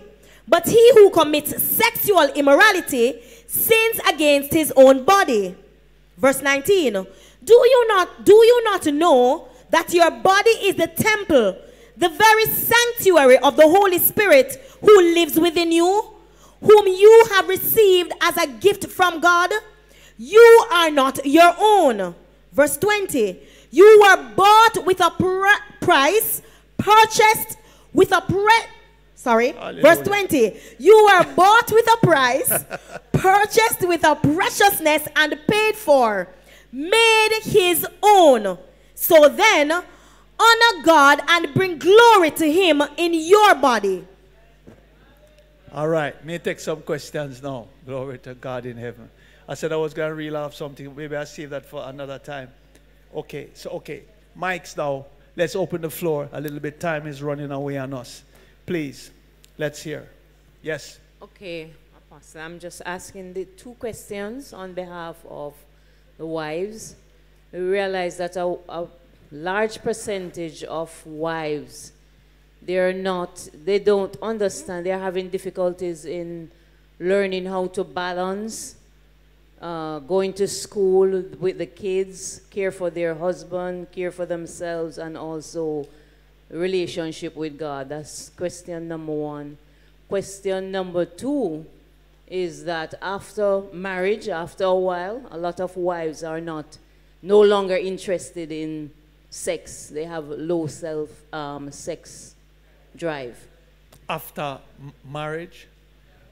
Yes, sometimes after. Okay, all right. Let's take the last question first. Okay.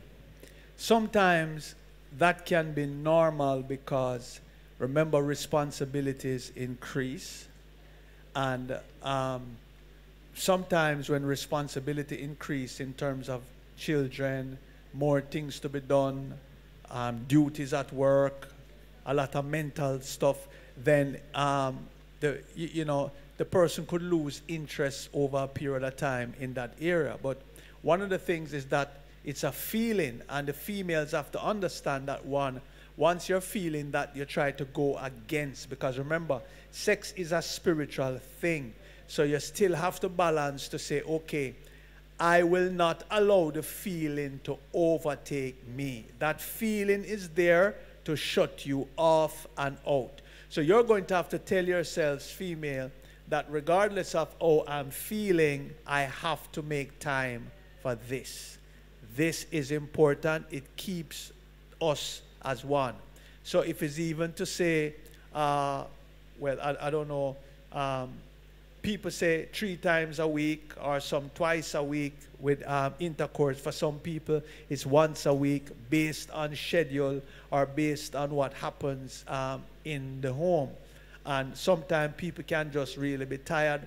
Sometimes too, if it's a lack of going out, you're not going away, you just stay home, so it's become bored. So you can make your life a little bit more interesting when you change spaces. You take the person out, a different scenery, whatever. Plan every year or 2-3 times a year to go do something different and stuff like that. Go out, change your atmosphere a bit. And these things does help. It helps. Communicate, talk with each other more, share more with each other. And the older you get in marriage, you're going to crave companionship more than anything else. The first question now was what? You had asked again? How to balance school and stuff. Okay, so you're going to have to know, that's a key word there, balance. Sometimes people take on more than they can chew. If you have children, you have school, you have work, you have husband, are 4 roles that you're playing. And you have to take care of yourself. Now, if you have a husband or a boyfriend who is not living up to their part, then the 4 things that you're going to have to do going to seem like 10. Because him going to be another work where you have to devote to. So that's why it's important for suitable, adaptable, and complementary. So if you're going to go to school, if there is a family situation, then it means that the husband going to have to fill in areas that you would normally fill in so that you can complete whatever course that you're going on. It's called helping me to balance. Remember, it's teamwork. So the male has to build the female. Remember that word build? So you help her. If she is better up here, so up at the head part, than the man, okay, and she desires to finish her master's or doctorate or whatever, then it means that the man have to chip in until wife finish her master's or whatever. So it's just doing additional functions until the other party, because remember, it's teamwork. If it's for the man, vice versa. It's teamwork. When we can't do it, maybe you might have your mother-in-law might can come over a weekend and help out, or if you have a paid helper, but you can find a way to get the balance working. Okay? And of course, never take on too much females or males that you can chew. Don't bite more than you can chew.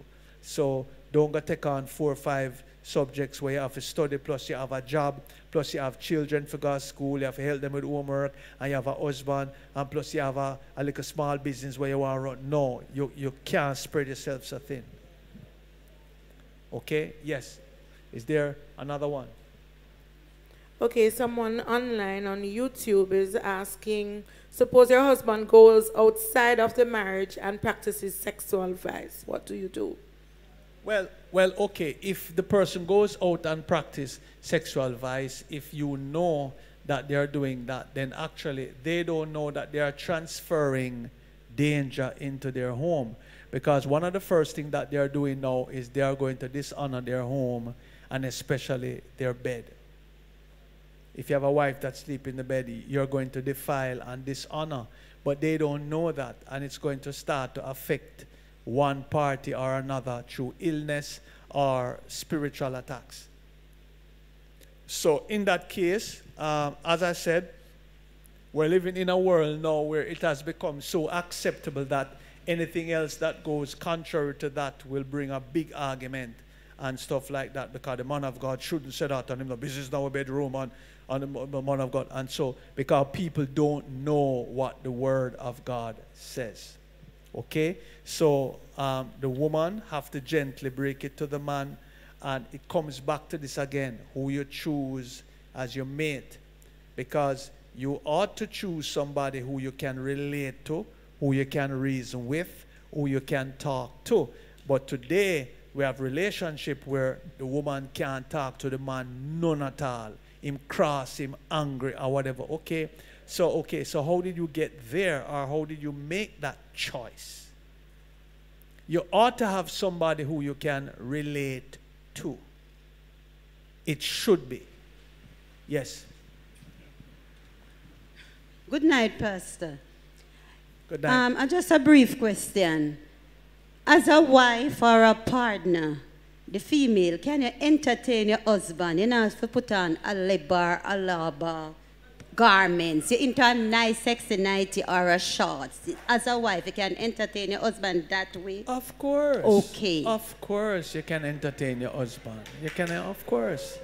Yeah. You can do that, but I'm saying now, once you take on things that are the vices, then remember, you know, it says love your wife, love your husband, honor them, make much of them. You understand me? So you can do that, but that is within the boundaries of loving your spouse.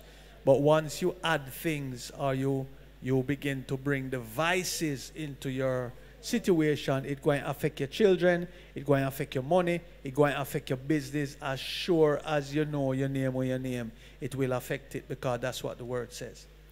Yes?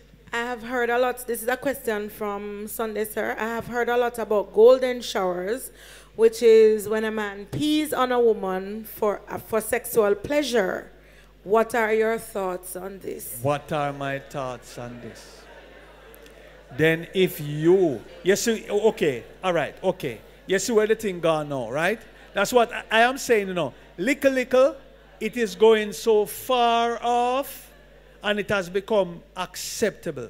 Now, ladies, if you can slide down or sit down and make a man pee on you, me not say pee on you, right? Talking about sexual pleasure. And him pee on you, him defile you, him pollute you.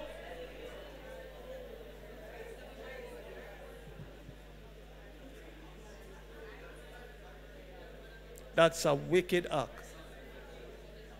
Well, if you're peed on, please get yourself a good shower. You want bathe off, you better go and sea, go soak in a salt water. Bathe in a sea. What if someone is married and dreams of someone else sexually? Does it directly affect the person only while in the dream or in their current situation, like when they get up out of the dream? It's going to affect everything. Remember, it's a familiar spirit and it's seeking a way in. It's going to keep doing that. It's going to affect the person's life. It's going to affect you in your sleep. It's going to affect you. It wants to come in and form a stronghold. And so it will affect. So when these things happen, we say we renounce, reject, and you have to put the blood of Jesus on that. Anoint your body if you think that it has been violated, or sometimes it's the persons who you're living with bringing these spirits in the house. So you have to check, who you have visiting your house, if they're promiscuous, or who in your house do some crazy things and bring that kind of presence in your house. Because sometimes that's where it's coming from. Okay, where is the mic? Right here. Good night, everyone. So I'm grateful for the teaching here tonight. I've been in a similar session where they had like Q&A talking about this topic, but they've never really went this deep. So I'm very grateful for the scripture-based, knowledge behind it all. Because for me, I've always heard, don't do this, don't do that, in terms of sex. But I've always wanted to know the why behind of it to really cement, yes, why you shouldn't do it.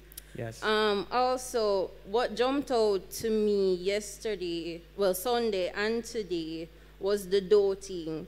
It actually brought up an experience I had like long before COVID had happened. There was this person who claimed he liked me, right? And what he would do is I call them tactics. So what he did was he had a perfume, and he claimed that the perfume could make you fall in love with him. So he'd rub it on my wrist and, put it on himself and, I guess to make me fall in love with him. He'd also write like love letters, and then the letters had the same scent of the perfume. So I'm just thinking, like, is this doting? Like, what is this? But I just thought he was of a weird character, back then you just, you don't know. So you would just condone anything. Right. But he's a type to like research how to love or how to make someone fall in love with you.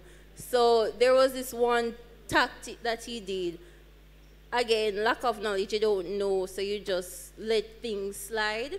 That's why I'm grateful for the teaching now. So what he told me was that there are points in the palm where if you massage it, you would end up, I guess, what's the word? Arise.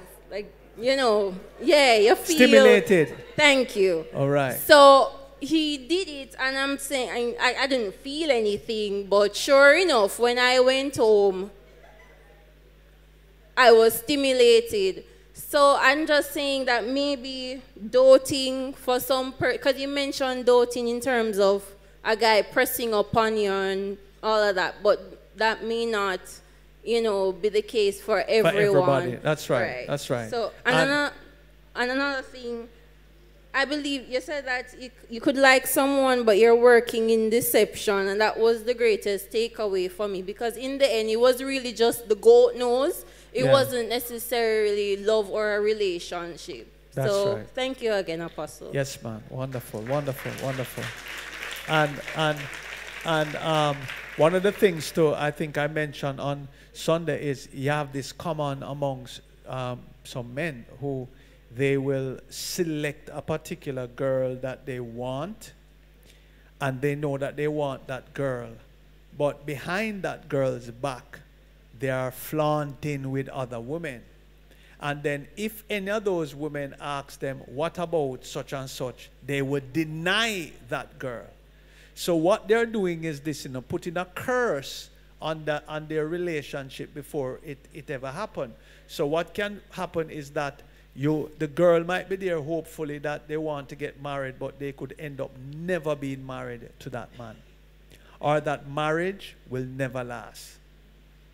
Because if every time somebody, because you want to flaunt and rub up yourself, you deny somebody who is supposed to be in your life. So it's like a person denying Christ, So because you want to flaunt and because you want to flirt, you deny that you and so have any relationship.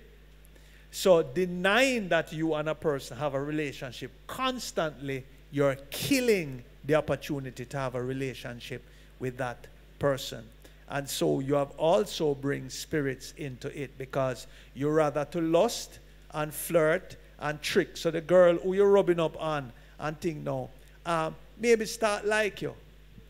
And then only to find out no, that you're going to draw for somebody else. Now you're inviting a beating. Because some women won't take that lightly. And then if the man goes around and he does that with this woman and that one, and then sometimes them kind of slick to, and they will say, don't tell Tom or don't tell Ari or don't make this one know that whatever. Because them know what them doing. And if you go say, then them secret are go out, so them now go able to flaunt again. But I'm saying now, is only a foolish woman keeps that secret. If you know the man looking somebody else, and it now gonna be you, okay? It means that you have to make up your mind that you just want to play. So if you just want to play with him, then of course you could say, well, you're no business with that because you just want to have fun. But if your intention is that he's coming your way and you start liking him in that way, then are you going to watch him do that to you, then leave you for somebody else, and then tell us a little joke me that run? Half time take your goat nose, and beat it up. Then him say a joke him did I make? No. And so this is a common thing that happens. And so one of the things we want to look at that, because one, that affects life, it affects people. And sometimes, as I said, the person who feel it most is the one who is sitting down there waiting on the person that they are going to be married to this wonderful person, and them don't have a clue that this person is flaunting down the whole place and doing all kind of things at the same place that they are even taking them.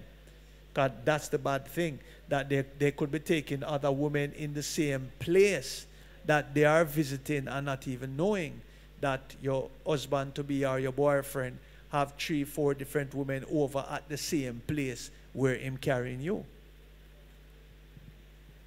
The place quiet. Okay. Let's just take, he has another one. Let's just take this one quickly then. Then we can reserve. I notice the man them now have nothing to say.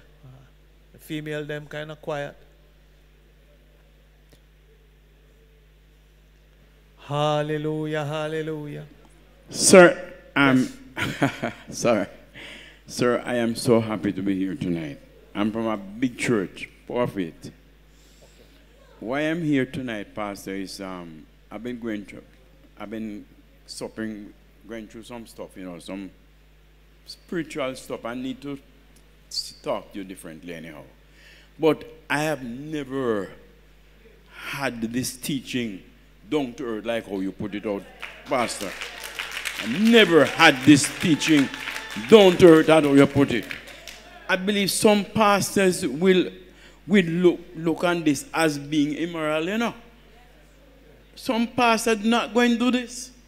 But sir, you are doing the church something good. And I'm saying to your pastor, keep it up.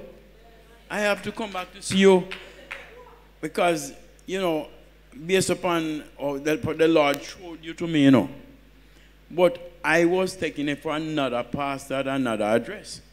But recently, the Lord showed to me, and when I saw you, and I sought out to get the phone number and call up the person, I realized it was you, the Lord, who directed, the Lord directed me too. So I have to see you. Seriously. I am very grateful to be here tonight. Yes, man. And so, one, I'm going to make it possible so you can give your number to Brother Leon and stuff, and we'll arrange that I can see and meet with you and talk with you off the air. Okay, come on, give God some praise for that. Give God praise. Remember, I'm saying to you, we want to see a nation and a community crime-free. And one of the ways that I think the church is going about it is not the right way. And most persons or pastors may disagree because they don't put any value on moral behaviors. They think it's okay with God to live immoral life. And it is not. And so we can fast and pray and join hands, but we are doing wickedness before God. The two don't work. And when we read our Bibles, we don't see it. But yet still we practice it. Why you think? And, you know, you just think about this. There is no place in the Bible where a group of believers, remember, you know, Peter was stuck in prison, locked up, and a few Christians come together and pray, and the man come out of prison, pass the guard them, and come out, come knock at the door, till the people them say this is a ghost. Eh? For sure, you know, the people them come together and pray and got results. And we have so much churches here, so much pastor, so much prayer service and fasting service. And you're going to tell me, say, we are praying and our murder rate go up, sir? No. That's why I'm telling you the reason it is going up. The leaders are engrossed in immoral lifestyle. And when we lift up hands before God, and some of us join in a politics and we mix up in all kind of things, and we're not true men of God anymore. And so okay, the cry of the few that are out there is sometimes drowned out by the masses who say they love God but refuse to do the godly things. So I just thought I'd just share that and stuff. So we're going to just, you know, cap it off tonight. Since there's no other questions, we can put them. Oh, you have another one? Okay, yes. Yes, sir. So if two sisters are living in the same house and sharing the same man, can it cause the baby, like if one of them has a baby, to be deformed? The person says the person is listening and they want them to get the revelation. So while we may have it, perhaps they need to get it. Two sisters sharing the same man. Yes, sir. Okay. So if it can cause the kids, the baby, yeah, to be deformed. Yes, or also if two brothers sharing the same woman, it can cause a problem in the life of that woman or her children. So if you're fooling around two brothers, rest assured it's going to affect your kids or your life. If one brother trouble two sister, and if them get pregnant, rest assured trouble is coming. Okay, how does someone get over hurt when they have been with a person who has hurt them for several years? And they are still with the person? It's not clear to me, Apostle, but... that's why I wish they would think that. Okay, hurt is always going to be a process. And if people are still together and they are struggling hurt, then one of the first things the Bible said in James 5, You're going to have to confess your faults one to another. So you have to approach. You have to go to the person and you have to relate. You have to tell them how you feel and you have to tell them what it has done. And you have to choose to forgive them. And if they don't even want to forgive you, but you choose to forgive them, release them, and then you ask God to help you to heal those wounds. It's going to be harder for healing if you're still in the same space with the person. Sometimes a break is good. Being away from the person until you heal based on what the situation is. If you have to be around the person, then you're going to have to adapt or try to pray for that individual every day until that bitterness leaves your body. Pray, love, pray for them that God will do good, deliver them, save them. Lord, God, help them life. So you pray for that individual, good prayer, until that bitterness comes out of you, until you start feeling a peace over your life pertaining to that individual. Because that's what you do. You pray one for another so that that person can be healed. And while you pray for that other person who hurt you, God will heal your wounds. Okay? That's it. Right there? Good night, Pastor. Yes, ma'am. We live at a house. We are tenants. I'm not hearing you. You have to talk to the mic. We live at a yard. We are tenants. And a guy live on the same house with us. All 3 women bring home for the week. You have to talk in the mic some more, please. I said, right. We are tenants right. living at the same house. Right. This guy bring home 3 women with him, and every night him live with one. But as she gone to work, him come in lunchtime with somebody else. So I tell the girl, don't talk to her, and sometimes she skin up her face and pop, but we just laughing after her. Because we know the whole situation. So I don't understand how that will affect us. Well, okay. Because we are mostly women living in the yard.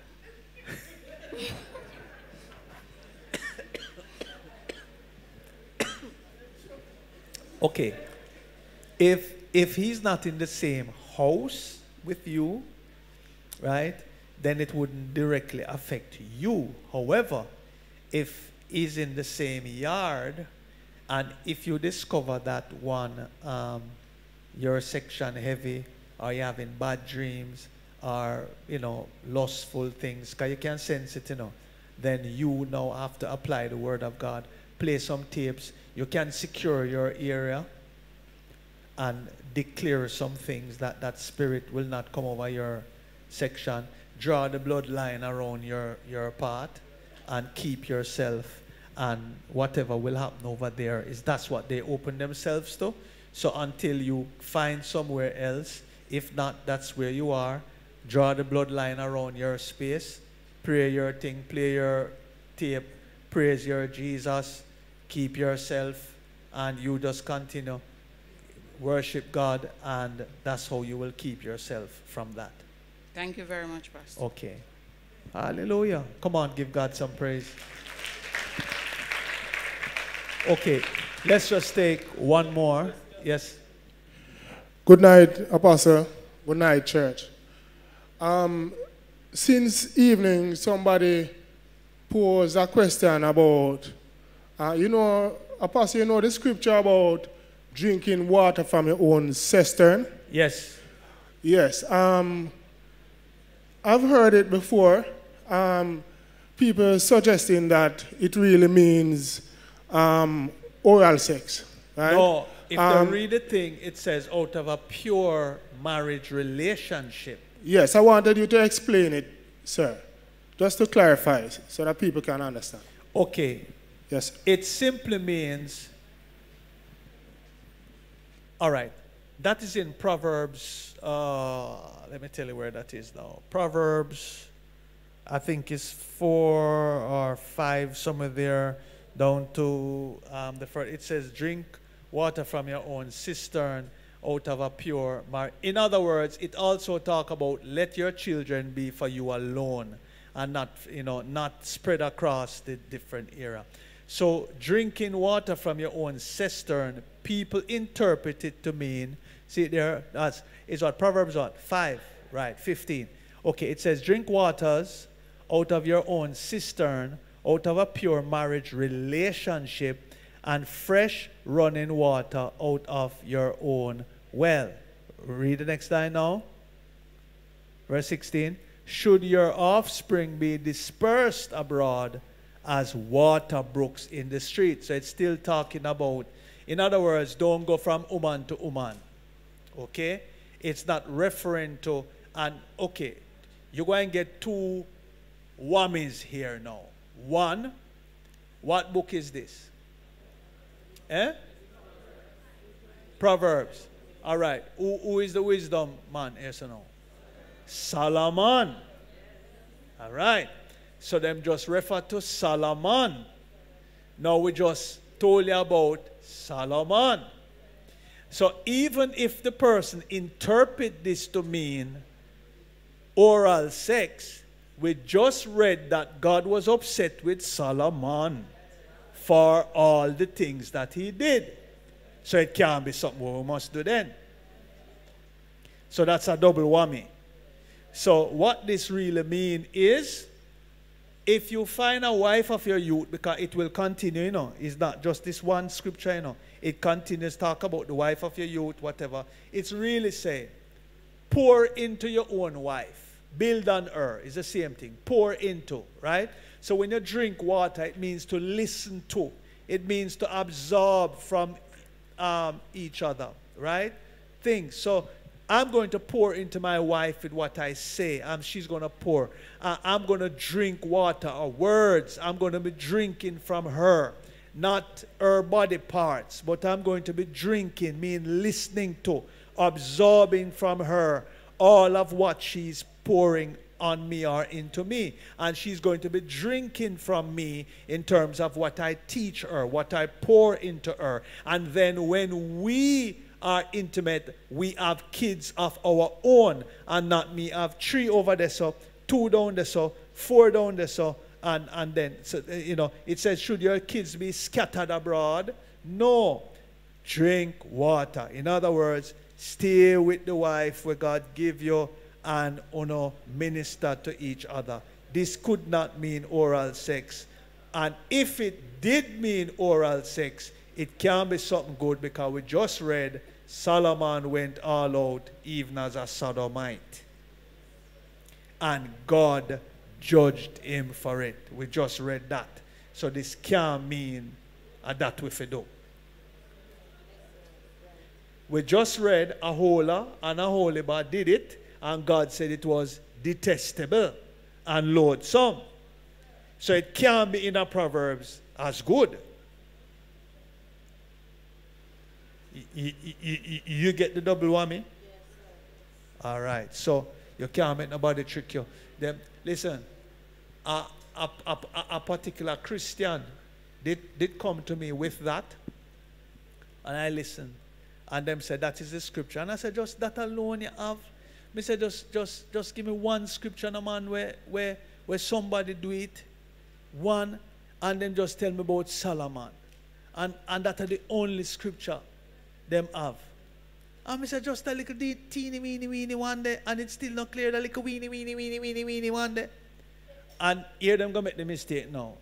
You have any for sure? I said, no. And I open up my book. And when me start, you don't know, it's all right. You don't have to go any further. Them no want hear. But rest assured, I can tell you, them having some mental challenges in their life, with their children, and they are Christians, and them teaching people sexual vice. It only proves what I'm saying right, because some of them who are teaching sexual vice are having major challenges with their children and in their marriage and in their home, but them not telling them church, but we zero in on it. They're having financial problems, but them not tell them church. Them just have seminar, but we zero in on it. So it's a way of making money, you know. So they will make money. It speaks of it in Revelation 2. The Bible says the prophetess who call her Jezebel, who call herself a prophetess, was teaching my people sexual vice in the church. It's in Revelation 2. I think from verse 18 you can read all of that. And it is there. Okay, we stop right here. Yes? Somebody wanted to know if taking Viagra is a sin.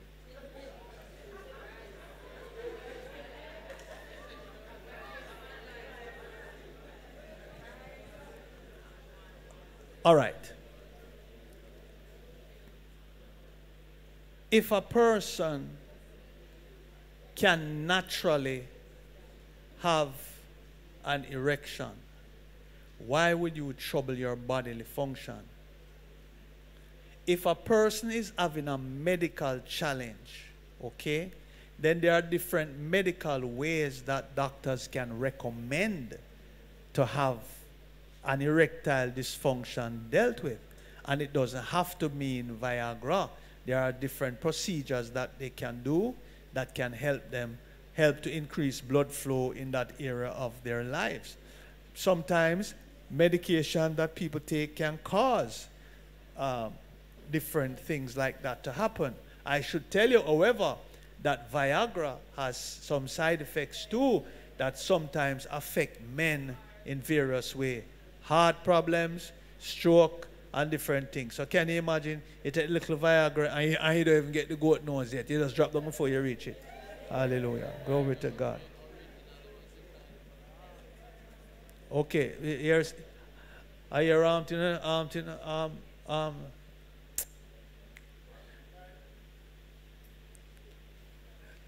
when first name again? Are your Dr. Ron said?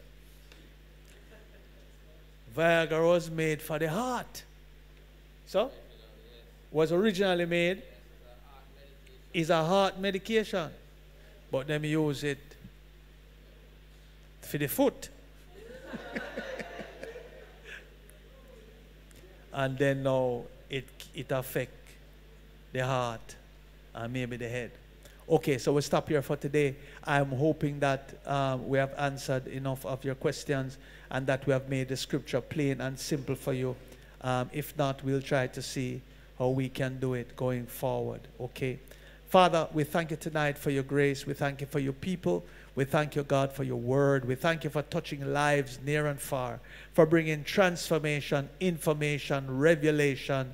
And Lord, I pray that all that has been lost from their lives will be restored as they hook up, as they turn, and as they live for you. Father, cover them, protect them, heal them, keep them. Father, we thank you for divine protection and provision.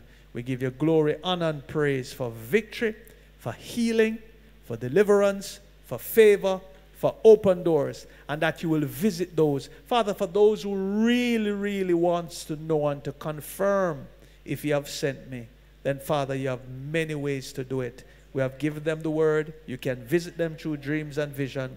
You can reveal to them once they really desire to know your heart. Father, we commit them to you, and we thank you tonight for the listening ears near and far, and we thank you for your Holy Spirit that covers the entire atmosphere and the airwaves. In Jesus' name, amen. Amen. Quickly, you have your tithes, your offering. Prophet is coming to do that part. Your tithes, your offering. Let's just get it. I think some people need to sow a seed for break free from some of these things. I think some person's life have been stained, polluted, and really that has been part of your holdback in life. And I think sometimes we can't buy a miracle from God, but sometimes we have to try every little thing spiritually. Fast half day, sow a seed, write down some things. Ask God to set you free. Some of you have lost money, you have lost time, you have lost different things as a result of some of these vices. And you want back your thing. The Bible says if a thief be caught, he must restore sevenfold. And some of you need to get back your sevenfold restoration because you have knowledge now. Okay, and knowledge is power, knowledge is key. Man of God, could you come? So get your offering, your tithes.